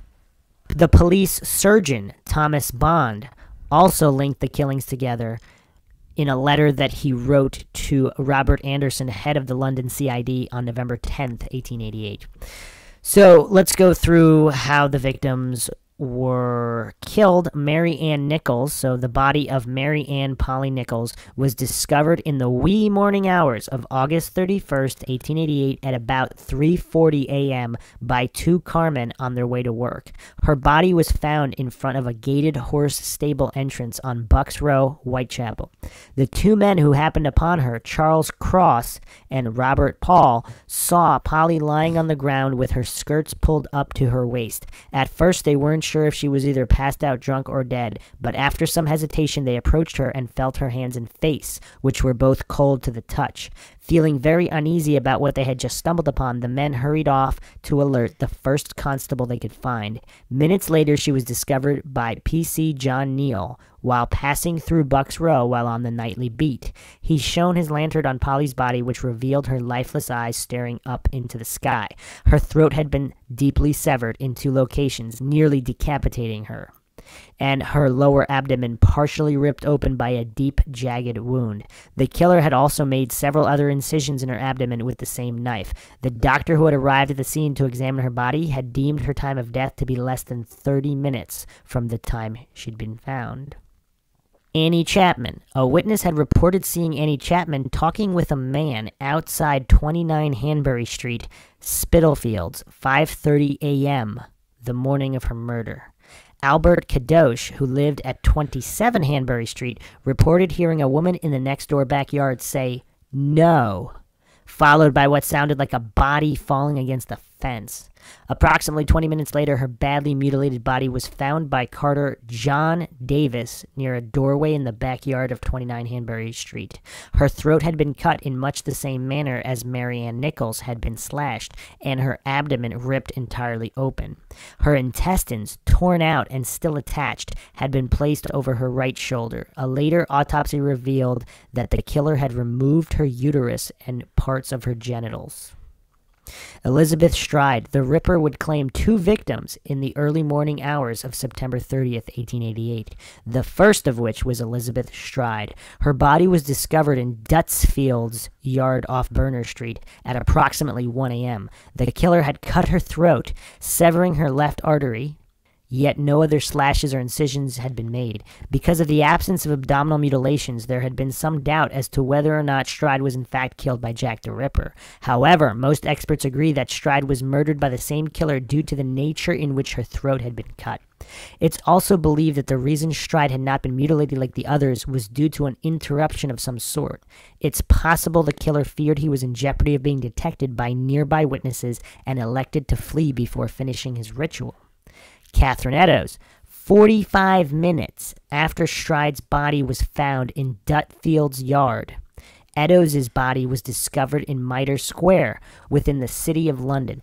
Eddowes' throat had been severed and her abdomen torn open with a deep, jagged wound. Her left kidney had been removed along with a major portion of her uterus. Just before Eddowes' mutilated body would be discovered in Mitre Square, an eyewitness saw her in the company of a man who he described as being 5 foot 7 inches tall, 30 years of age, with a medium build, fair complexion, and a mustache. His attire gave him the overall appearance of a sailor. The Stride and Eddowes' murders were later referred to as the double event. Mary Jane Kelly. Considered to be Jack the Ripper's swan song, Mary Jane Kelly's murder was the most gruesome of all the Whitechapel murders. She was found horribly mutilated, lying on the bed in her single-room flat where she lived at 13 Miller's Court off Dorset Street, Spitalfields. She was discovered at 10:48 a.m. on the morning of Friday, November 9th, 1888. The landlord's assistant, Thomas Boyer, had been sent over to collect the rent, which she had been weeks behind in paying. When she didn't answer his knock on the door, Boyer reached his hand through a crack in the window, pushing aside a coat being used as a makeshift drapery. What he saw at that moment was absolutely horrific. Kelly's body was mutilated beyond recognition. Her entire abdominal cavity had been emptied out, her breasts cut off, and her viscera had been deliberately placed under her head and on the bedside table. Kelly's face had been hacked away and her heart removed, which was also absent from the crime scene. Kelly's murder was by far the most grisly and ritualistic of all. Following the death of Mary Kelly, it's generally believed that the Ripper's killing spree had ceased. The murders that followed did not bear any striking similarities to those that occurred between August 31st and November 9th, 1888. So, initial impressions on the Canonical Five. What do you guys think? Do you guys think it was definitely the work of one guy? Two guys working together? Or possibly one of them could have been a copycat? I mean, if there's a serial killer on the loose and for whatever reason you want to kill somebody, that would be a good way to do it, right? You kill somebody in the same manner as a serial killer, then it'd be attributed to the serial killer, not you. We need a dedicated podcast on the letters of Jack the Ripper. There were hundreds of letters sent to the police and the press. Most of them are trying to get credit for the murders. Well, most of them are regarded as hoaxes because in order to, it's kind of believed 99% of them, if not 100, are hoaxes because the killer wouldn't really have time to have a job or do any killing if all he was doing is writing letters all day. But just general off-the-bat thoughts, Canonical Five, Jack the Ripper victims, yes, no, maybe, uncertain. No way to know. Was there anybody else doing these kind of killings before that? Like, that's what I want to know is just... You mean in the prior year to this? In the year or two before? Yeah. Well, okay, Maxwell, before I get into that, any thoughts? Well, it happened. I don't know. It happened within 3 years, so that's like there's 5 of them. Well, they happened within a few months. It was August to November. 1888 to 1891, right? April. You're looking at the Canonical Five. The Canonical Five started with Mary Ann Nichols, August 31st. Mary Jane Kelly was November 9th. So is that what you're reading? Like they think Well, you know that what he's else is connected weird? to those? Well, I'm going to go over the other victims. We're talking about the Canonical Five now. Maxwell, we're talking about Nichols, Chapman, Stride, Eddowes, and Kelly right now. Just those 5. That's who we're talking about. These are the commonly accepted Jack the Ripper victims, which we're talking a couple months. What I find weird is he took October off. Because August 31st, September 8th, September 30th, and then nothing until November 9th. He takes all of October off. Halloween's usually a big-time occult holiday. So he took... And I'm not sure... Took his kids trick-or-treating. He took the whole month off, so it's kind of weird. So Maxwell, thoughts? Planning? I don't know. It was August 31st through November 9th. That was the Canonical Five. I don't know. He needed a break, I guess. All right. So let's go into the...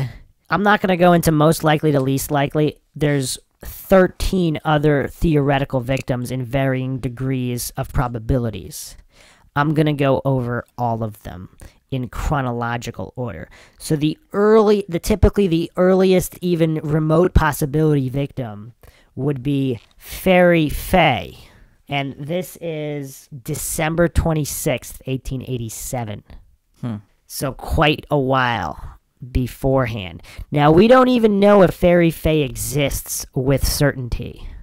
But an unknown female claimed by 2 authors as having been a Ripper victim in the alleys of Commercial Road on Boxing Night 1887.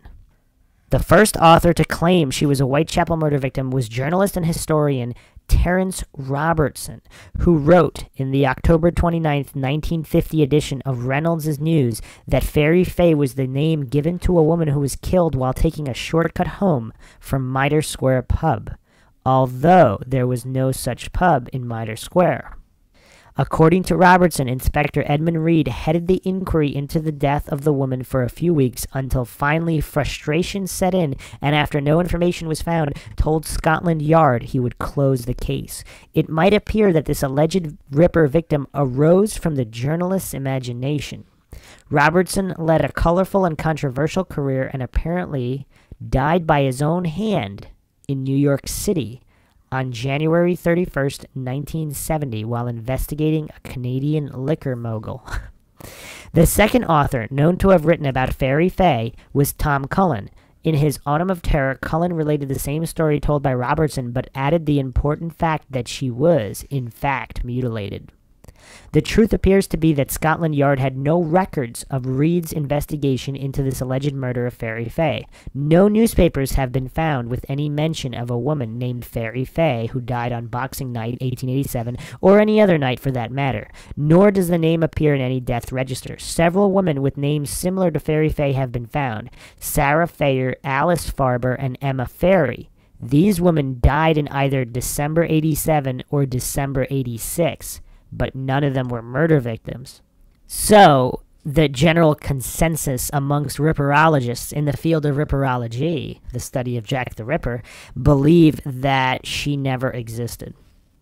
The next possible theoretical victim would have been Annie Millwood, February 27th, 1888.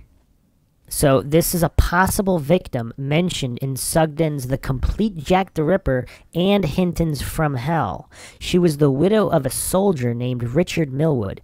Annie was 38 years of age in the winter of 88. She lived in Spitalfields Chambers, 8 White's Row, Spitalfields, and may have been supporting herself through prostitution, although that is pure speculation. Annie was admitted into the Whitechapel Workhouse Infirmary on Saturday, February 25th, 1888. From 8 White's Row, Spitalfields. Record report the cause of admission simply as stabs to the legs and lower torso with a knife. An article in the Eastern Post sheds a bit more light on the subject. It appears the deceased was admitted to the Whitechapel Infirmary suffering from numerous stab wounds in the legs and lower parts of the body. She stated that she had been attacked by a man who she did not know and who stabbed her with a clasp knife, which he took from his pocket. No one appears to have seen the attack, and as far at present ascertained, there is only the woman's statement to bear out of the allegations of the attack, though that she had been stabbed cannot be denied. In her own words, the man was a stranger. The exact number of wounds is unknown. Regardless, Annie made a complete recovery and was released a little less than a month later, on March 21st, being sent to the South Grove Workhouse, Mile End Road. Strangely, 10 days later, on March 31st, she collapsed and died in the backyard of the building while engaged in some occupation. Coroner Baxter headed the inquest on April 5th, and her death was attributed to sudden effusion into the pericardium from the rupture of the left pulmonary artery through ulceration. The death was from natural causes unrelated to her vicious attack over a month before. Although rarely mentioned in the Ripper murders, it is interesting to note that there are certain similarities to her murder and Martha Tabram's murder. Martha Tabram is generally the most likely sixth victim, if there is a sixth victim, of Jack the Ripper. And Tabram was 39, Millwood was 38. White's Row is only minutes away from George Yard, the site of Tabram's murder. Injuries, repeated stab wounds to the lower torso, are similar to the 39 stabbings of Tabram. So if Tabram is not a Jack the Ripper victim, whoever attacked Tabram might have also attacked Annie Millwood. However, if Tabram is included as the sixth canonical Ripper victim, then Millwood might have to be looked at as well. And Tabram was August 7th, 1888, so just a couple weeks before Nichols, August 31st.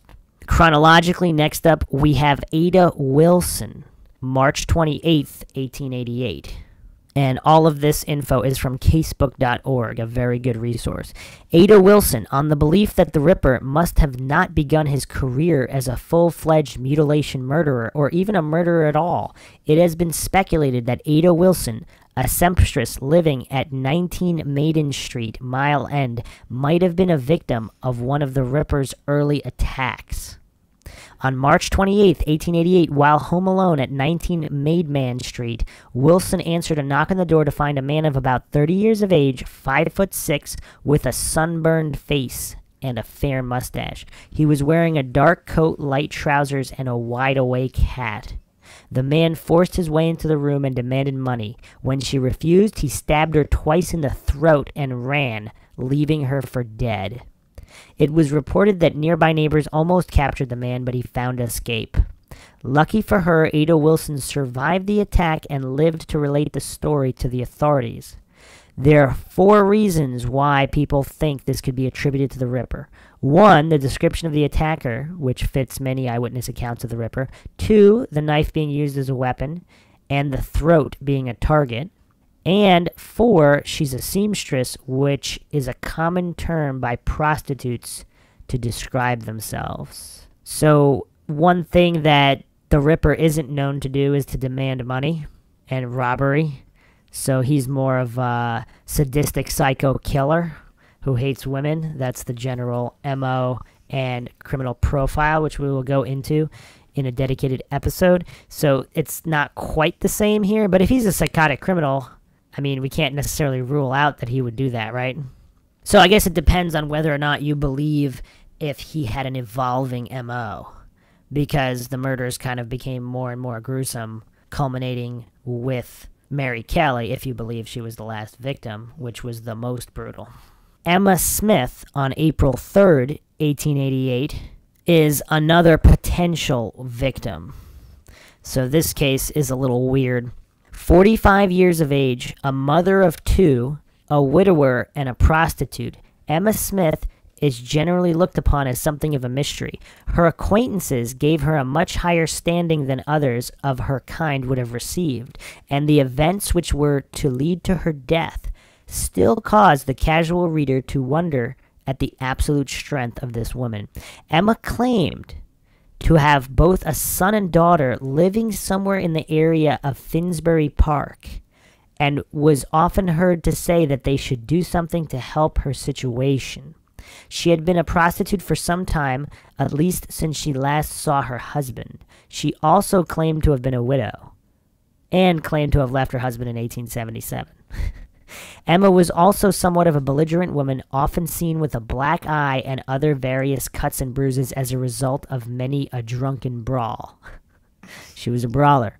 She had been living at 18 George Street for about a year and a half with a routine practically set in stone. She'd leave her lodgings between 6 and 7 in the evening, practice her trade for the night, and return in the small hours of the next morning. And so it went on Bank Holiday night, Easter Monday, April 3rd, 1888, that she left around 6 p.m. searching for trade. She was next seen by Margaret Hayes at around 12:15 a.m. This is kind of specific, Maxwell. Look at all these records in the Jack the Ripper case. We know the time she was seen talking to people. She was seen at 12:15 a.m. talking to a man dressed in dark clothes and a white scarf in Ference Street, Limehouse. The next time she was seen was about 4 hours later, when she staggered into her lodgings at George Street, her face bloodied and her ear cut, with her woolen shoulder wrap pressed between her thighs to clog the injury which would later lead to her death.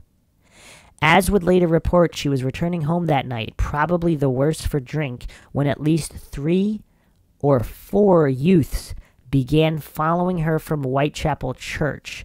They would stop her on the corner of Brick Lane and Wentworth Street, where they beat, raped, and viciously jabbed a blunt object into her genitals, tearing the perineum. The boys emptied her purse before leaving her to die on the street. Here's where the story becomes incredible. Having just been beaten and raped, and having sustained a sizable and no doubt painful injury, Emma Smith stood up and walked back to her lodgings at 18 George Street. She had apparently removed her shoulder wrap and placed it between her thighs to soak up the blood which had undoubtedly been flowing from her ripped perineum. The lodging house deputy, Mary Russell, and lodger Annie Lee, amazed that she could even made it that far, rushed her to the London Hospital on Whitechapel Road, apparently against Emma's will. Once there, she was seen by George Haslip, the house surgeon, and she fought unconsciousness long enough to describe her assailants and the details of her assault. Finally, Emma could no longer stave off the severity of her injuries and succumbed to a coma in which she would die 4 days later. It is believed by most that it was one of the many Whitechapel gangs that killed Emma Smith and not the Ripper. High Rip gangs were known to patrol the area in which the incident occurred, extorting money from prostitutes and other downtrodden women in return for their protection. In fact, it wasn't until September of '88 that she was first attributed as a Ripper victim by the press. Emma's death is also important in that many believe it may have been a contributing factor in the creation of the mythical Fairy Faye murder. Some authors note that Fairy Faye was said to have been killed by a stake jabbed into her abdomen, much like Emma was killed by a blunt object.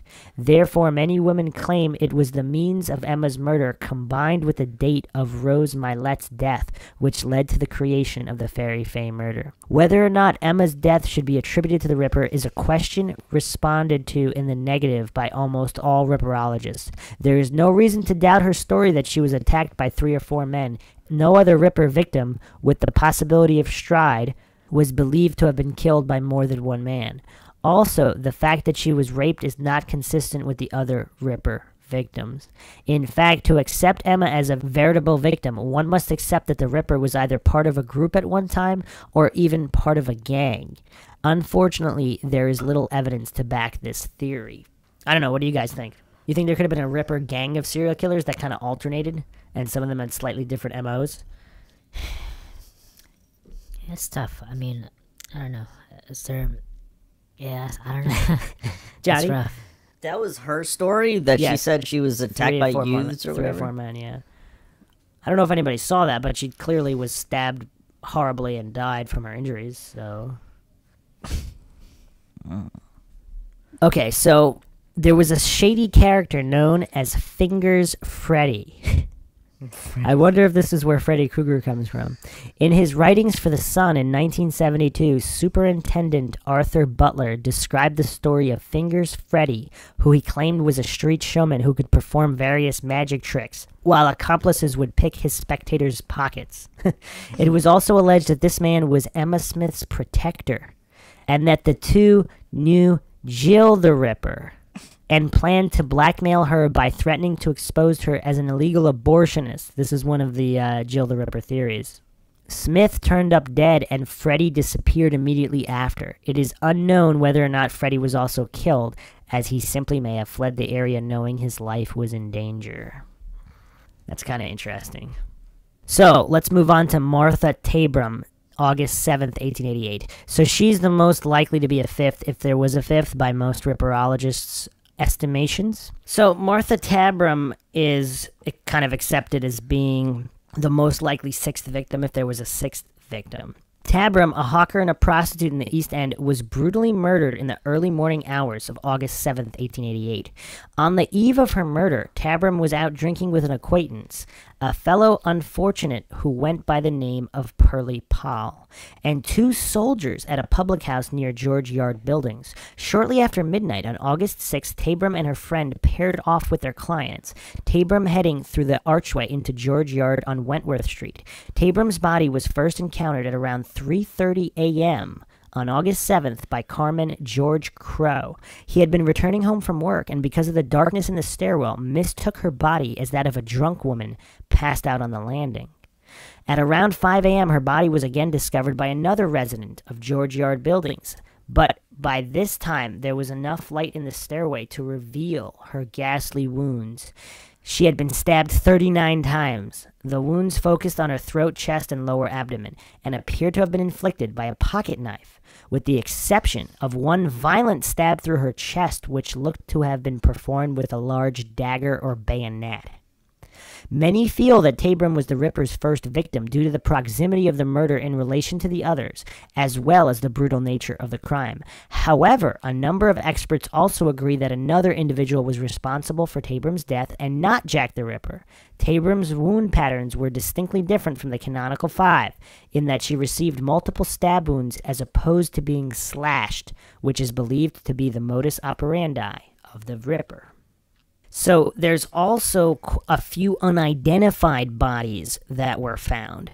On October 2nd, 1888, the headless and limbless torso of a woman was found dumped in a vault, soon to become a section of the cellar of New Scotland Yard. The unidentified woman's arms were later found separately in the Thames River. So if there was another murder in October, that could possibly make the timeline fit a little bit better. The police had not attributed this incident to the Ripper at any time, despite rampant press speculation. They did suggest, however, that there could be a connection between this and the Pinchin Street murder. So the Pinchin Street murder occurred about a year later, on September 10th, 1989. We also have Annie Farmer on November 20th, 1888. The 40-year-old wife of a City Road tradesman, Annie Farmer, left her husband and slowly reverted back to life as an unfortunate in the streets of Spitalfields. She went by a variety of nicknames: Flossie, Tilly, Dark Sarah, and Laughing Liz. On the morning of November 21st, 1888, the day after Mary Kelly's burial, Farmer picked up a man of shabby genteel in a suit at 7:30 a.m. and returned with him to Satchel's lodging house, 19 George Street, Spitalfields. He paid for a bed for both of them.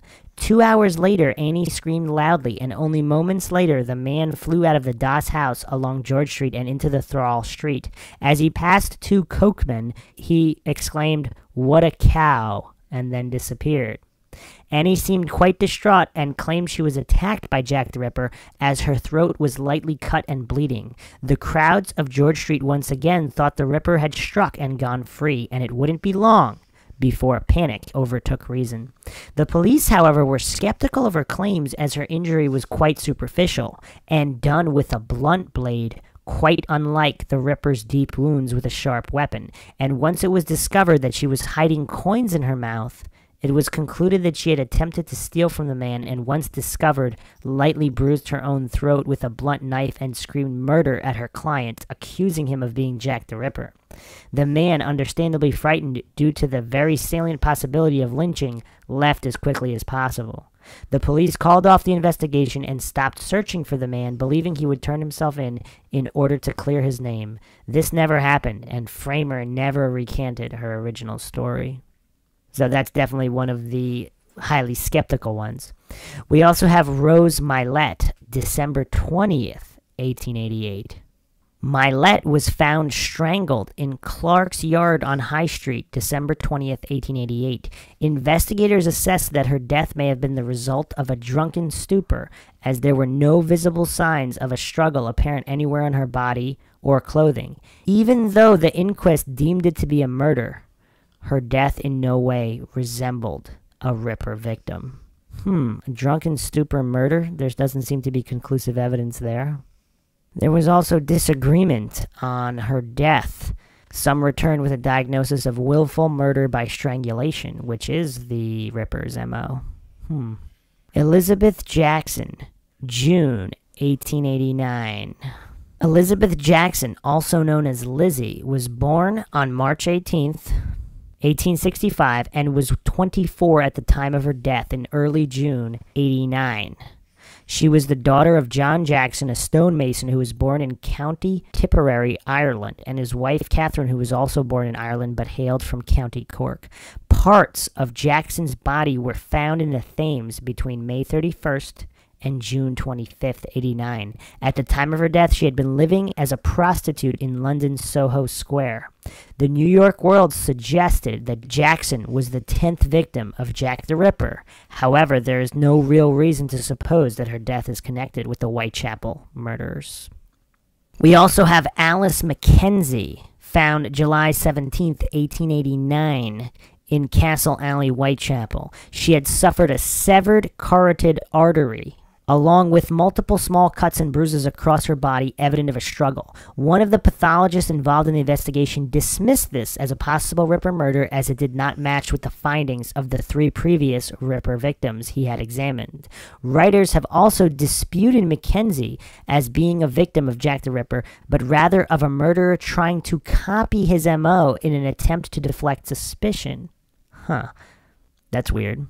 There's different theories on how old Jack the Ripper was. Some people think if he was old or diseased, he was trying to kill again, but was too weak to do it as strong as he did before. So there's a lot of weird theories like that, and Alice Mackenzie kind of falls into that category. So let's go over the Pinchin Street murder, September 10th, 1889. The victim was named as such because she was found headless and legless under a railway arch on Pinchin Street, Whitechapel, September 10th, 1889. Isn't this the type of place you'd want to live, Maxwell? There's like body parts, torsos being found, people being killed, people being stabbed left and right. Investigators believe that the victim was murdered at a different location and then the body dismembered for disposal. Very, very bizarre. All right, are you ready to get crazy? Let's do it. So one of the latest victims, potential victims, is Frances Coles, February 13th, 1891. We're talking several years later now.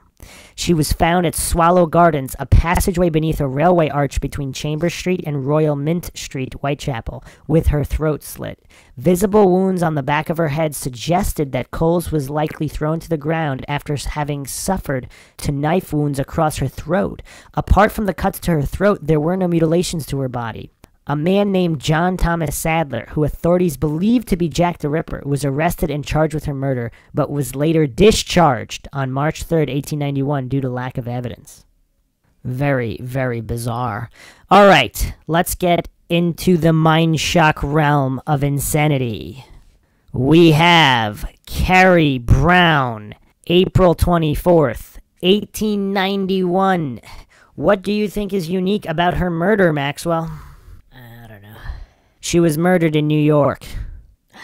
That's cool. I mean, not cool. Just that's one of the theories for the American murderer. Yes, some people believe Jack the Ripper left London and traveled to New York, including Scotland Yard, who tracked a suspect, which we will go over in a dedicated episode. I mean, there's actually numerous suspects who left London.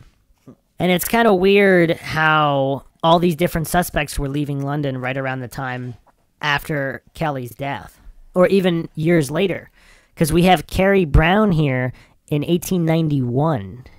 That's really, really bizarre. So this is one of the few alleged Ripper victims actually to have been killed outside of London.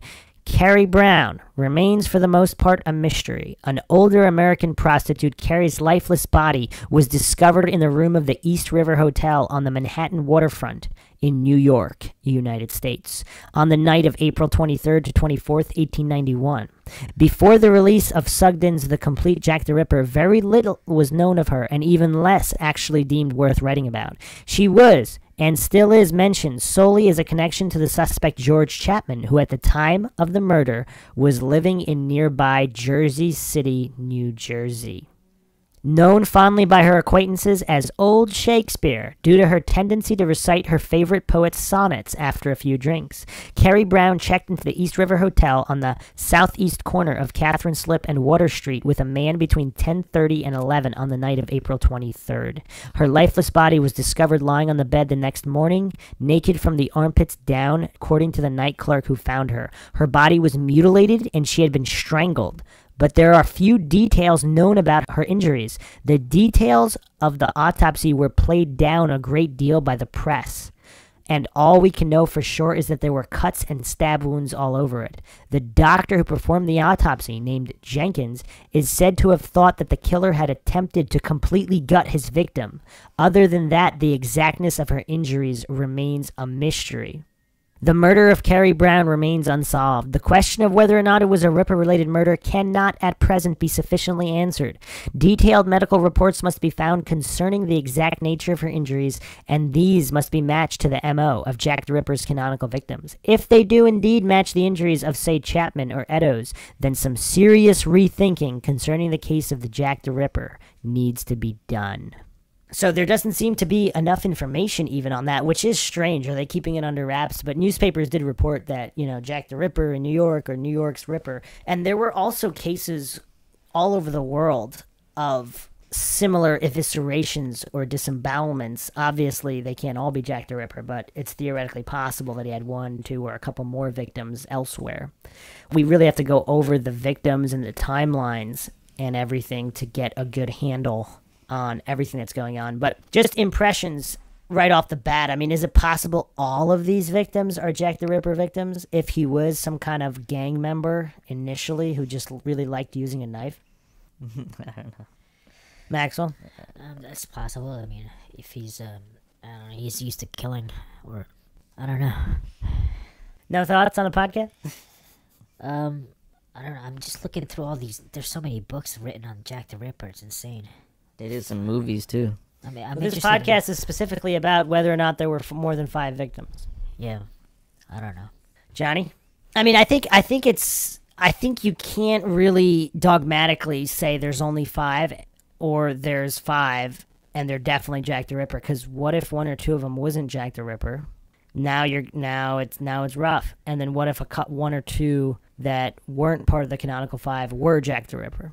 So what we're going to attempt to do on this podcast series is, of course, lay out all the details, match up the timelines, and weigh all these different suspects in all these different situations to kind of see if there is a good suspect.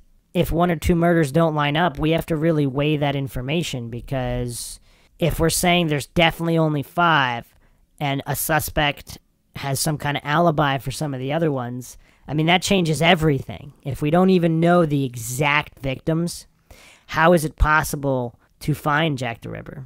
DNA. You're on the Kosminski bandwagon, Johnny? Kosminski. Yeah, we're going to go over the main suspects and cases for and against. There's quite a few suspects that have good cases against them, and it couldn't have been all of them.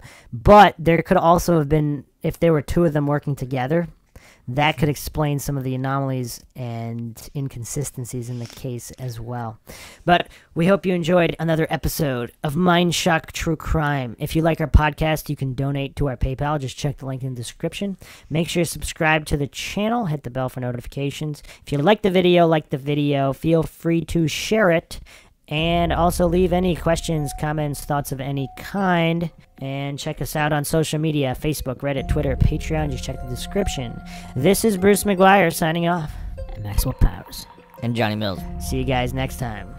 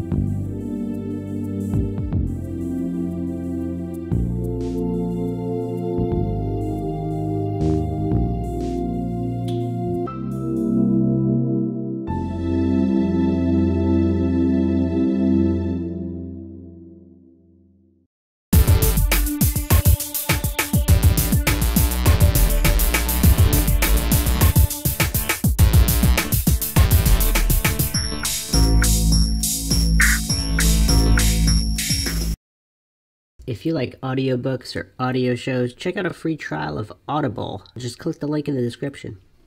Welcome to MindShock True Crime. This is the Jack the Ripper series. This is episode 3, The London Monster. Now, about 100 years before Jack the Ripper, there was a serial slasher. Some people believe this is all coincidental, but this is MindShock, where we have to examine every possible theory in a logical and comprehensive fashion. And that's why all the MindShock listeners are here. So we'll be examining that. We'll be examining connections. We'll be examining the London area law enforcement protocols. We'll be examining the media. We'll be examining all of these things which play very large roles in the Jack the Ripper saga, one of the most infamous serial killers in history, if not the most infamous. And we will be getting to the nitty-gritty regarding all the details that nobody else wants to go over. As always, if you enjoy the MindShock podcast, you can donate to our PayPal. Just check the link in the description. You can also become a YouTube member right here on YouTube, youtube.com/MindShock. Make sure you subscribe to the channel, hit that bell for notifications, like and share Twitter, Facebook, Reddit, Patreon. Patrons do get priority for case topic, logical analysis, co-podcast requests. You could also be a guest in the podcast depending on your tier. Questions, comments, theories, thoughts, suggestions, rebuttals, debunkings of any kind, leave them in the comment section.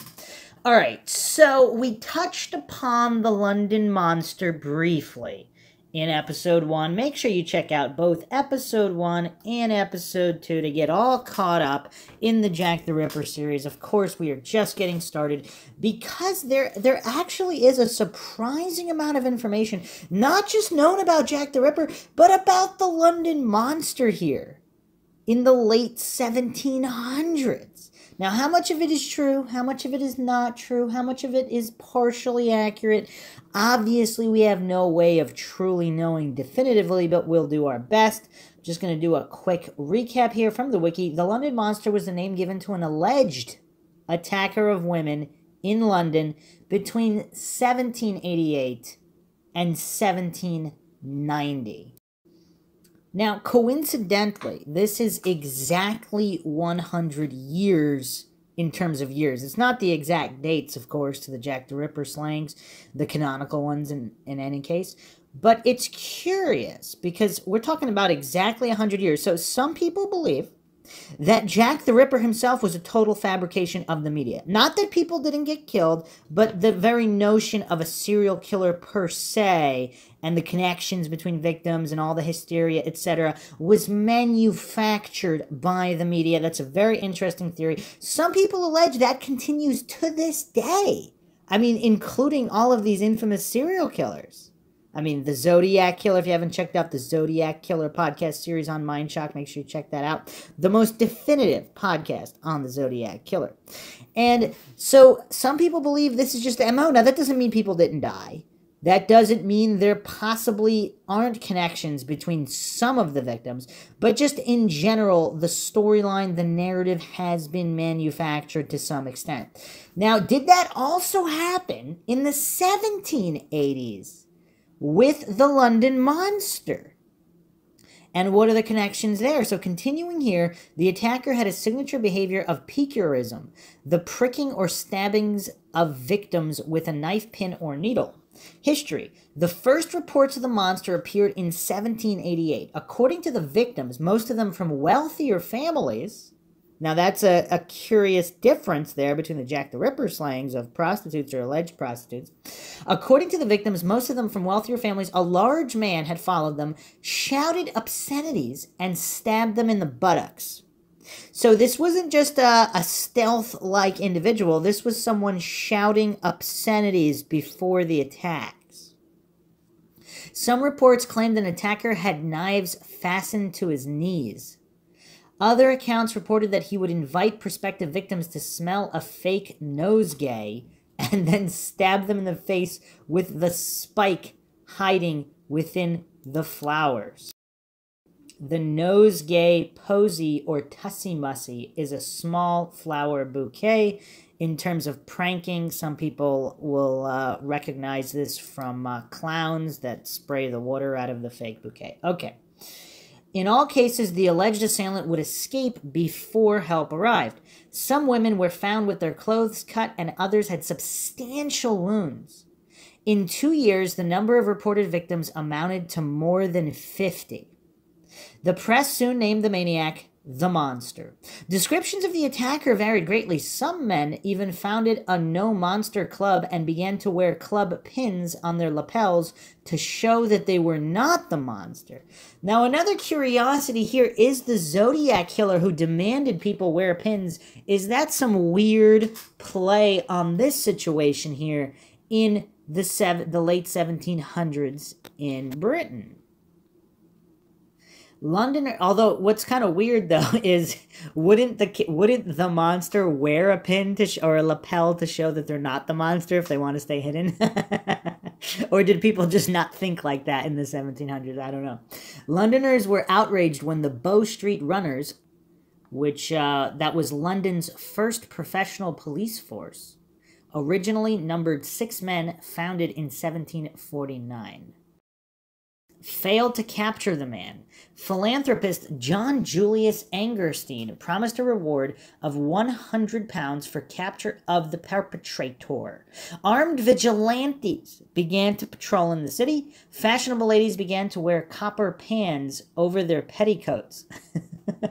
There were false accusations and attacks against suspicious people. Local pickpockets and other criminals used the panic to their advantage.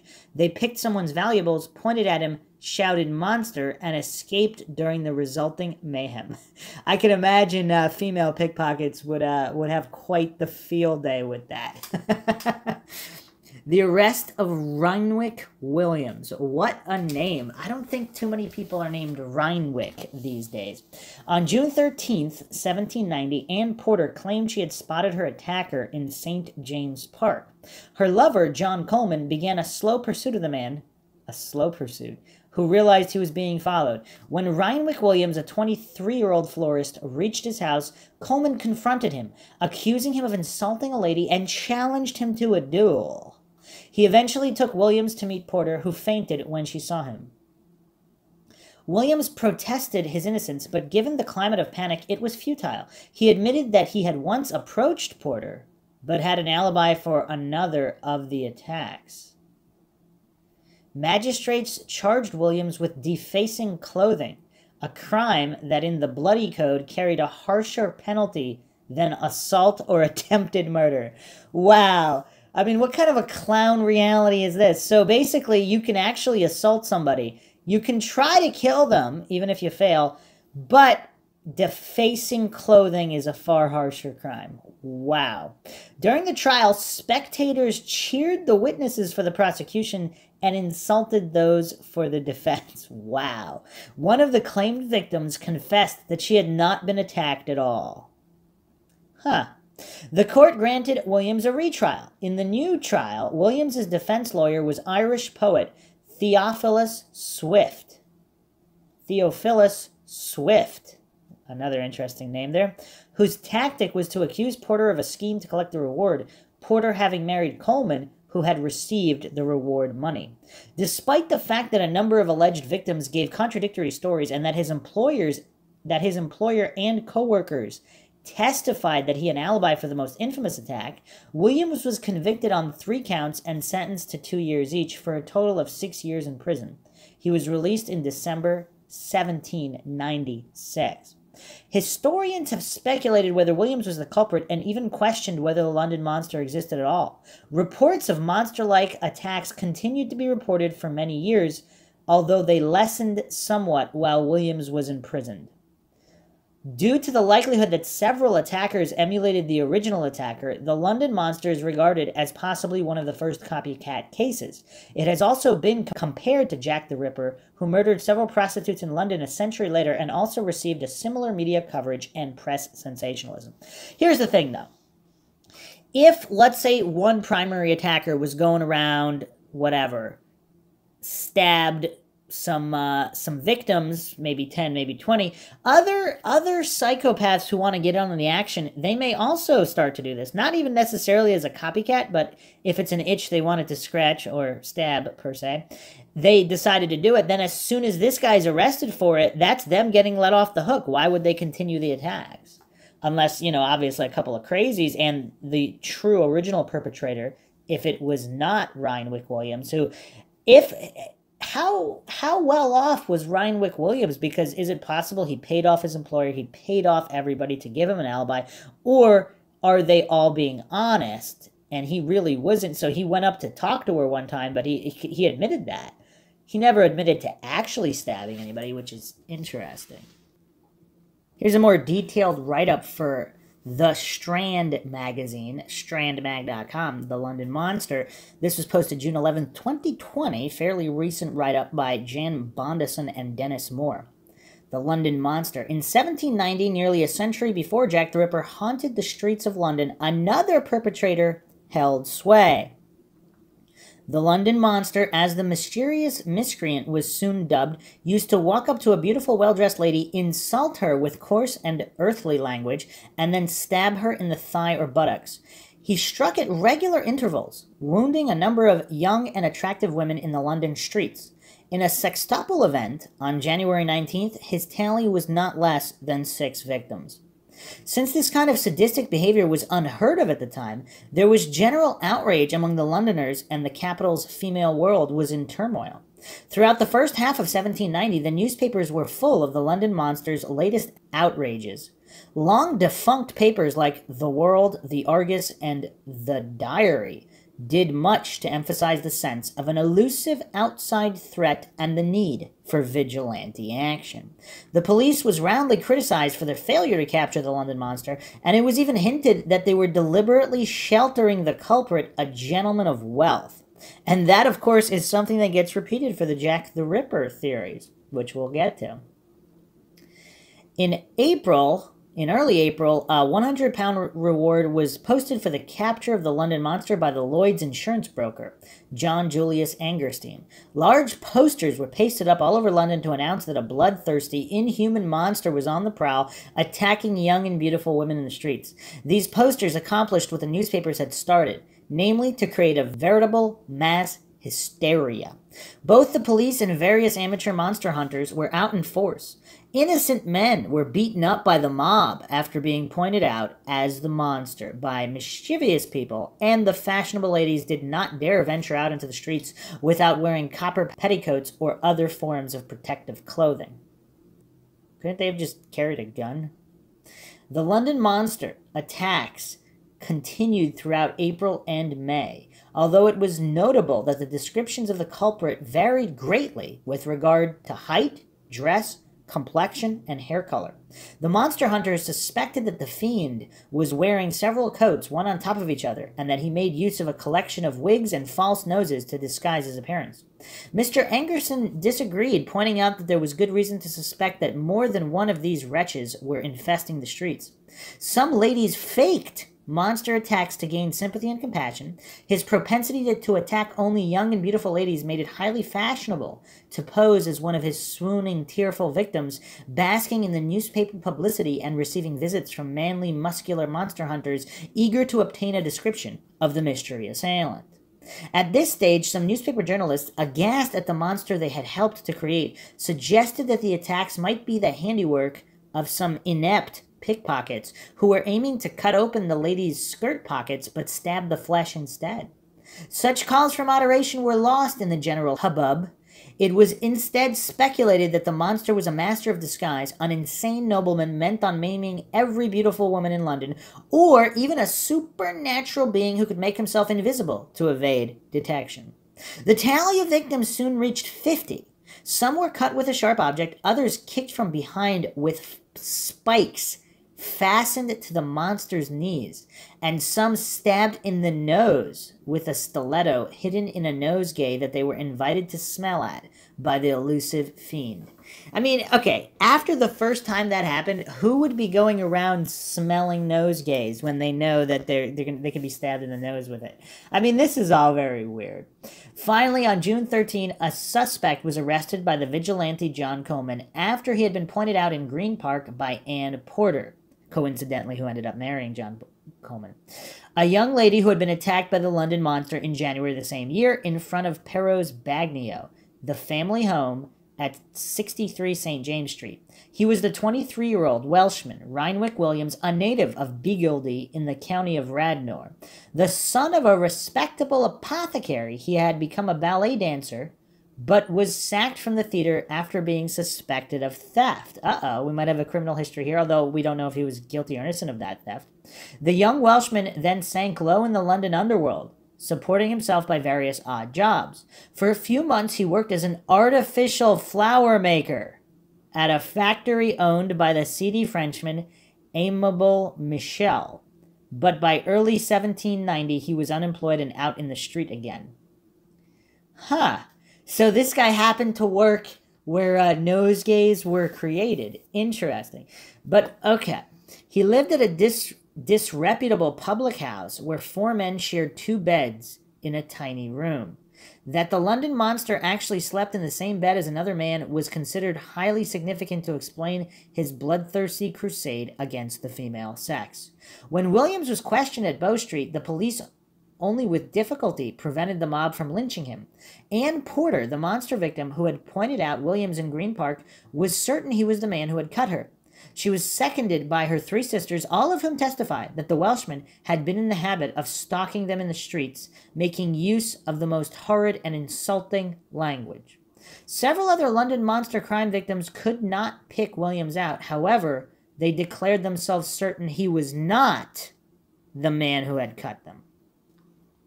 In the meantime, the judges were contemplating for what crime Williams would be prosecuted. At this time, crimes were either felonies or misdemeanors. The former were serious offenses punishable by death or transportation to the Australian penal colonies. Misdemeanors were relatively milder offenses punishable by prison, pillory, or a public flogging. To cut or stab some person with an intent to maim or kill them was a misdemeanor, and the judges were uneasily aware that the general mood in London demanded that the monster should be punished severely.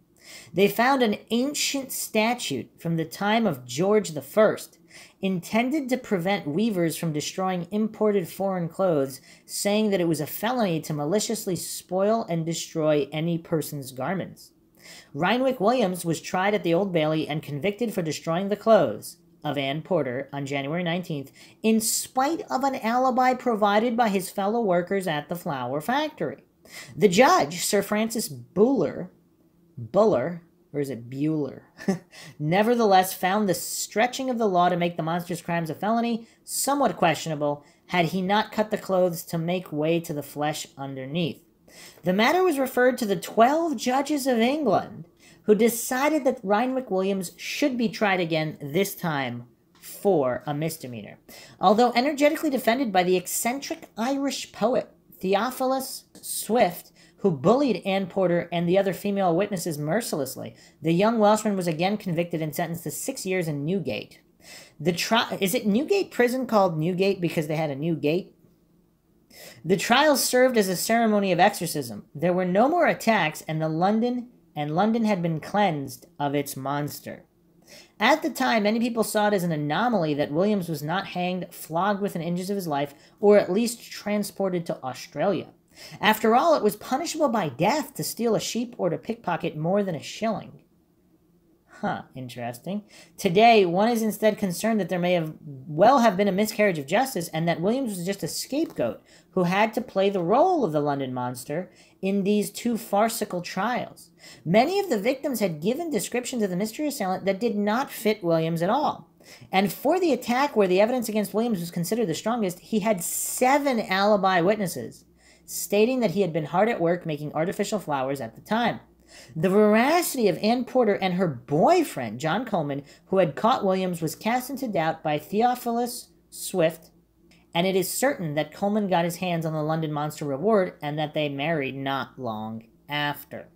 There is also evidence that the police deliberately coached at least one monster victim to pick out Williams as the man who had attacked them. It is thus quite probable that the Welshman was just a scapegoat, unlucky enough to fall in the hands of the authorities when they needed someone to pay for the monster's crimes. The London Monster Mania of 1790 is just one example of what can be called the Phantom Attacker Syndrome.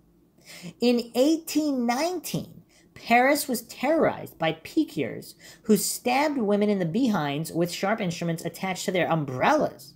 The French police tried everything, even detectives dressed up in drag, to act as potential victims to find the culprits, but to no avail. In 1938, the Halifax slasher cut a number of people with razor blades. The newspapers were full of the slasher's latest outrages. Vigilantes roamed the streets, and the local women carried lengths of hose pipe filled with lead shot as protection against the slasher. After the local police had declared themselves baffled, Scotland Yard was called in. The experienced detectives found that many slasher victims had faked their own injuries to gain sympathy and recognition, just as at least one monster victim had done in 1790. They declared themselves convinced that there had never been a slasher. The whole thing was a typical example of how an urban community could react in an erratic and inexplicable way to an elusive outside threat. These phantom attackers are still with us. In May 2001, speculation was rife in India after a mysterious being had attacked several people in or near New Delhi. The Monkey Man, as he was soon dubbed, climbed the roofs and savaged people who were sleeping there. He swiftly bounded away if any person tried to grab him. There was speculation whether this threatening sharp-clawed monster was an extraterrestrial, a mutant monkey escaped from a zoo, or a sadistic hoaxer dressed in a gorilla costume. They forgot interdimensional being. There were soon more than 70 victims, and a reward of 15,000 rupees was posted for the capture of the Monkey Man. Armed police patrolled the streets of New Delhi. Vigilantes were out in force, and several innocent people were beaten up or lynched after being pointed out as the Monkey Man. But when the case was properly investigated, it turned out to be yet another episode of mass hysteria. People had faked their injuries and invented sightings of the elusive attacker. Just like the Monster Mania of 1790, the Monkey Man scare died out as suddenly as it had begun. See, here's the thing, though. Regarding the Monkey Man and some of these other issues, if there really is a legitimate threat, but they only strike a few times, all of these other factors are still in play. I mean, another hoaxer might come forward to kind of piggyback the hysteria. People might make up attacks that never happened. That doesn't mean that there weren't some attacks that really happened. Again, this is another logical fallacy, these false dichotomies. Was there a monster at all back in 1790, or was the entire scare just a case of mass hysteria? No woman was killed or seriously injured by the fiend, and some alleged victims were proved to have faked their injuries. Other purported victims may well have been injured by clumsy pickpockets, as was suggested at the time. Reinwick Williams might have been one of the roughs, habitually insulting women in the London streets, but he was hardly the monster, as judged from the disparity of the descriptions of the prowling miscreant. Unless he was one of several. It is obvious that there were several copycat monsters at large imitating the original attacker. This, in fact, constitutes the earliest known example of copycat crime. The Monster Mania of 1790 has striking parallels to our own time. An inept police force unable to find its man, a moral entrepreneur creating an urban panic by posting a huge reward, and a press frenzy that generated a climate of fear and a need to convict some person at all costs, even if the evidence was questionable. And we do indeed see this repeat of history. I mean, this happens all the time. Let's go back even further, though, to the old case of Whipping Tom. So Whipping Tom, we're going back another century. So we're going to the 1670s now. So again, we do not have exact accuracy here, but it's just curious. Every 100 years, there's some kind of deviant going around slashing or attacking people. It's kind of weird. Now, for those that don't know or are not familiar with Dennis Nilsen, this is arguably one of Britain's worst serial killers.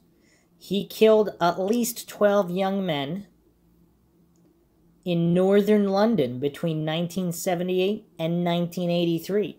So, the 100-year curse, so to speak, has not been broken. So in 2070 or 2080, if London's still around and the world's still around, will there be another slasher of sorts, serial killer or attacker in the London area? But Whipping Tom was the nickname given to two sexual attackers in London and the nearby village of Hackney. Both would attack women walking alone and beat them on their buttocks. While there is some evidence that an earlier attacker in around 1672 was also named Whipping Tom and carried out similar attacks on women, the earliest recorded attacker of this nature was active in central London in 1681. He would approach unaccompanied women in alleys and courtyards and bend them over his knee, lift their dress, and spank them on the buttocks before fleeing. The inability of the authorities to apprehend the offender caused complaints about the ineffectiveness of London's constabulary and prompted vigilante protocols in the affected areas. I mean, is there a pattern here? A local haberdasher and his accomplice were captured and tried for the attacks. A haberdasher is a business or person who sells small articles for sewing, dressing, and knitting, such as buttons, ribbons, and zips. A second attacker, nicknamed Whipping Tom, was active in late 1712 in Hackney, then a rural village outside London. This attacker would approach lone women in the countryside and beat them on their buttocks with a birch rod. Around 70 attacks were carried out before a local man named Thomas Wallace was captured and confessed to the attacks. See, back in those days, what did they do to gain that confession? Earlier Whipping Toms, although no record exists of any similar attacks prior to 1681, or of the nickname Whipping Tom existing prior to this date, a publication of 1681 mentions the generation of that Whipping Tom that about 9 years since proved such an enemy to the milk wench's bums. A milk wench, implying that a similar attacker with the same nickname had operated in or around 1672. You know, it's weird, though. I mean, the world would be a better place if instead of serial killers actually killing and maiming people, there were just some deviants of this nature that just slapped people or spanked them or whatever. I mean, obviously that's not good either. That's assault. But that's a lot better than killing people. And it's, I mean, obviously a lot of people were killed in the 1600s and 1700s and 1800s as well in the midst of wars and all these other things. But it's just weird. I mean, all of these accounts are just weird. The Whipping Tom of 1681. The Whipping Tom of 1681 was active in the warren of small courtyards between Fleet Street, Strand, and Holborn. He would wait in the narrow and dimly lit alleys and courtyards. After approaching an unaccompanied woman, he would grab her strongly, lift her dress, and slap her buttocks repeatedly with his hand before fleeing. He would sometimes accompany his attacks by shouting, "Spanko." He attacked a large number of women, and while he would often use his bare hand, he would occasionally use a rod. Some of his victims were left badly injured by the attacks. He would appear, carry out his attacks, and vanish with such speed that some people attributed him with supernatural powers. You know, it would be weird if this was some kind of interdimensional trickster entity who did these attacks in the 1600s, and maybe he was around in the 1570s and 1580s as well. There's just no record of it. And then he just slowly escalated from spanking to stabbing, and then eventually Jack the Ripper's case to flat-out killing and eviscerating in incredibly demonic fashion. Or were these just different trickster entities?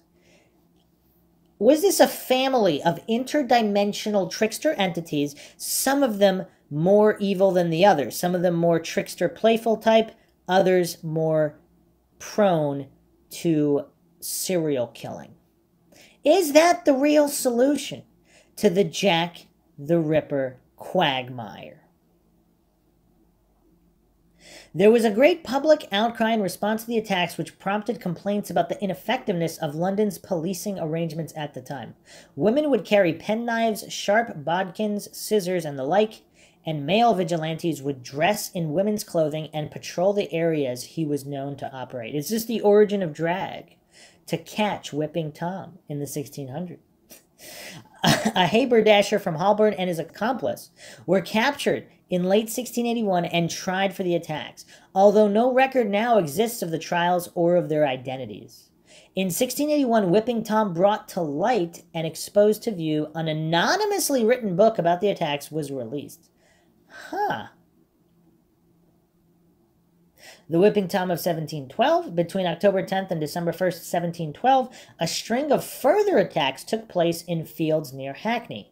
This attacker, also nicknamed Whipping Tom, would approach lone women and beat them with a great rod of birch. Around 70 women were assaulted before a local man named Thomas Wallace was captured and confessed to the attacks. According to Wallace, he was, quote, resolved to be revenged on all the women he could come at after that manner, for the sake of one perjured female who had been barbarously false to him, end quote. He claimed that his plan was to attack 100 women before Christmas, cease the attacks during the 12 days of Christmas, and then resume the attacks in the new year. It's a very thoughtful guy here. So basically, apparently, a woman made a false claim against him, a barbarously false claim. Now, it's unclear what that claim exactly was, but this was his retaliation for the false claim, is to attack all these. Did he even attack the woman who made the false claim? Because that'd be kind of dumb if he didn't, but... I mean, this is all quite curious, Every 100 years, there's some kind of serial slasher or spanker of some kind. This is weird. This is very, very weird. What's also interesting is in the Whipping Tom accounts, at least one of them supposedly worked with an accomplice. Now, that's curious. So, if that's the case with the London Monster and Jack the Ripper, is it possible if there's two individuals? I mean, this almost reminds me of the movie Scream, for those who haven't seen the pretty famous Wes Craven movie Scream from 1996. Spoiler alert. I mean, I don't know if people haven't seen that movie, but I'm not going to say anything about it other than it's a lot easier to get away with murder when there's more than one person doing the murder, because you technically could have an alibi and swap as necessary. Is that what happened in the Whipping Tom case? The other thing that's kind of curious is that these Whipping Tom attacks spanned roughly 3 decades. You know, there were these 3 waves, so to speak. So with at least 2 individuals involved, so more likely 3, 4, 5, or plus more, it's just really weird. And then also, again, we have these century repeats, so to speak. Is that all coincidental? Also, the way that copycats work, because technically Whipping Tom might have been the first copycat and not the London Monster, because you have all these different attacks, and then it happens again in 1712, random time period. But would it have happened if the media hadn't focused on it before? And that's an interesting conundrum too, because if all of this, I don't want to say glorifying, because I don't know if I would say serial killers are glorified in a certain extent. They are celebritized in a certain extent, but would that deter? So obviously, let's not fall for these false economy logic fallacies. Obviously, some people are still going to do whatever they're going to do, because otherwise laws would actually work. I mean, there's laws against murder and theft and assault. That doesn't seem to really stop many people, because there's people killing people every single day, assaulting every day, and thieving every day. But a curious question is, what percentage would be deterred by simply not knowing about it? So with serial killers too, it's not that people don't know that there are serial killers, but when you're constantly bringing this attention to people, it's constantly in the sphere of consciousness. Does that bring about more attackers? And that's kind of the main question here that I'm going to leave everybody with. I did want to just touch upon this because we're going to be referencing some things in terms of media coverage in the Jack the Ripper case in the following episodes I think it's I don't want to say coincidental per se. I don't want to say critically important per se. But I think it would be foolish not to keep in mind the history of London and these century-based attacks, and possibly a paranormal or supernatural connection. Time travelers, interdimensional entities, things of that nature. We keep it all on the table on MindShock because the truth is not afraid of investigation. And the only thing we know for sure is that we don't know anything for sure. Hope you guys enjoyed another edition of the MindShock podcast in the Jack the Ripper case series. If you enjoyed the podcast, you can donate to our PayPal. Help us get more mind-shocking content out there in a variety of cases and topics. Just check the link in the description. You can also become a YouTube member for access to exclusive streams and chats. Make sure you subscribe to the channel, like and share, Twitter, Facebook, Reddit, Patreon. Patrons do get priority for case topic logical analysis, co-podcast or requests. You could also be a guest on the podcast depending on your tier. Questions, comments, theories, thoughts, suggestions, rebuttals, debunkings of any kind, leave them in the comment section. This is Bruce McGuire signing off. Catch you guys next time.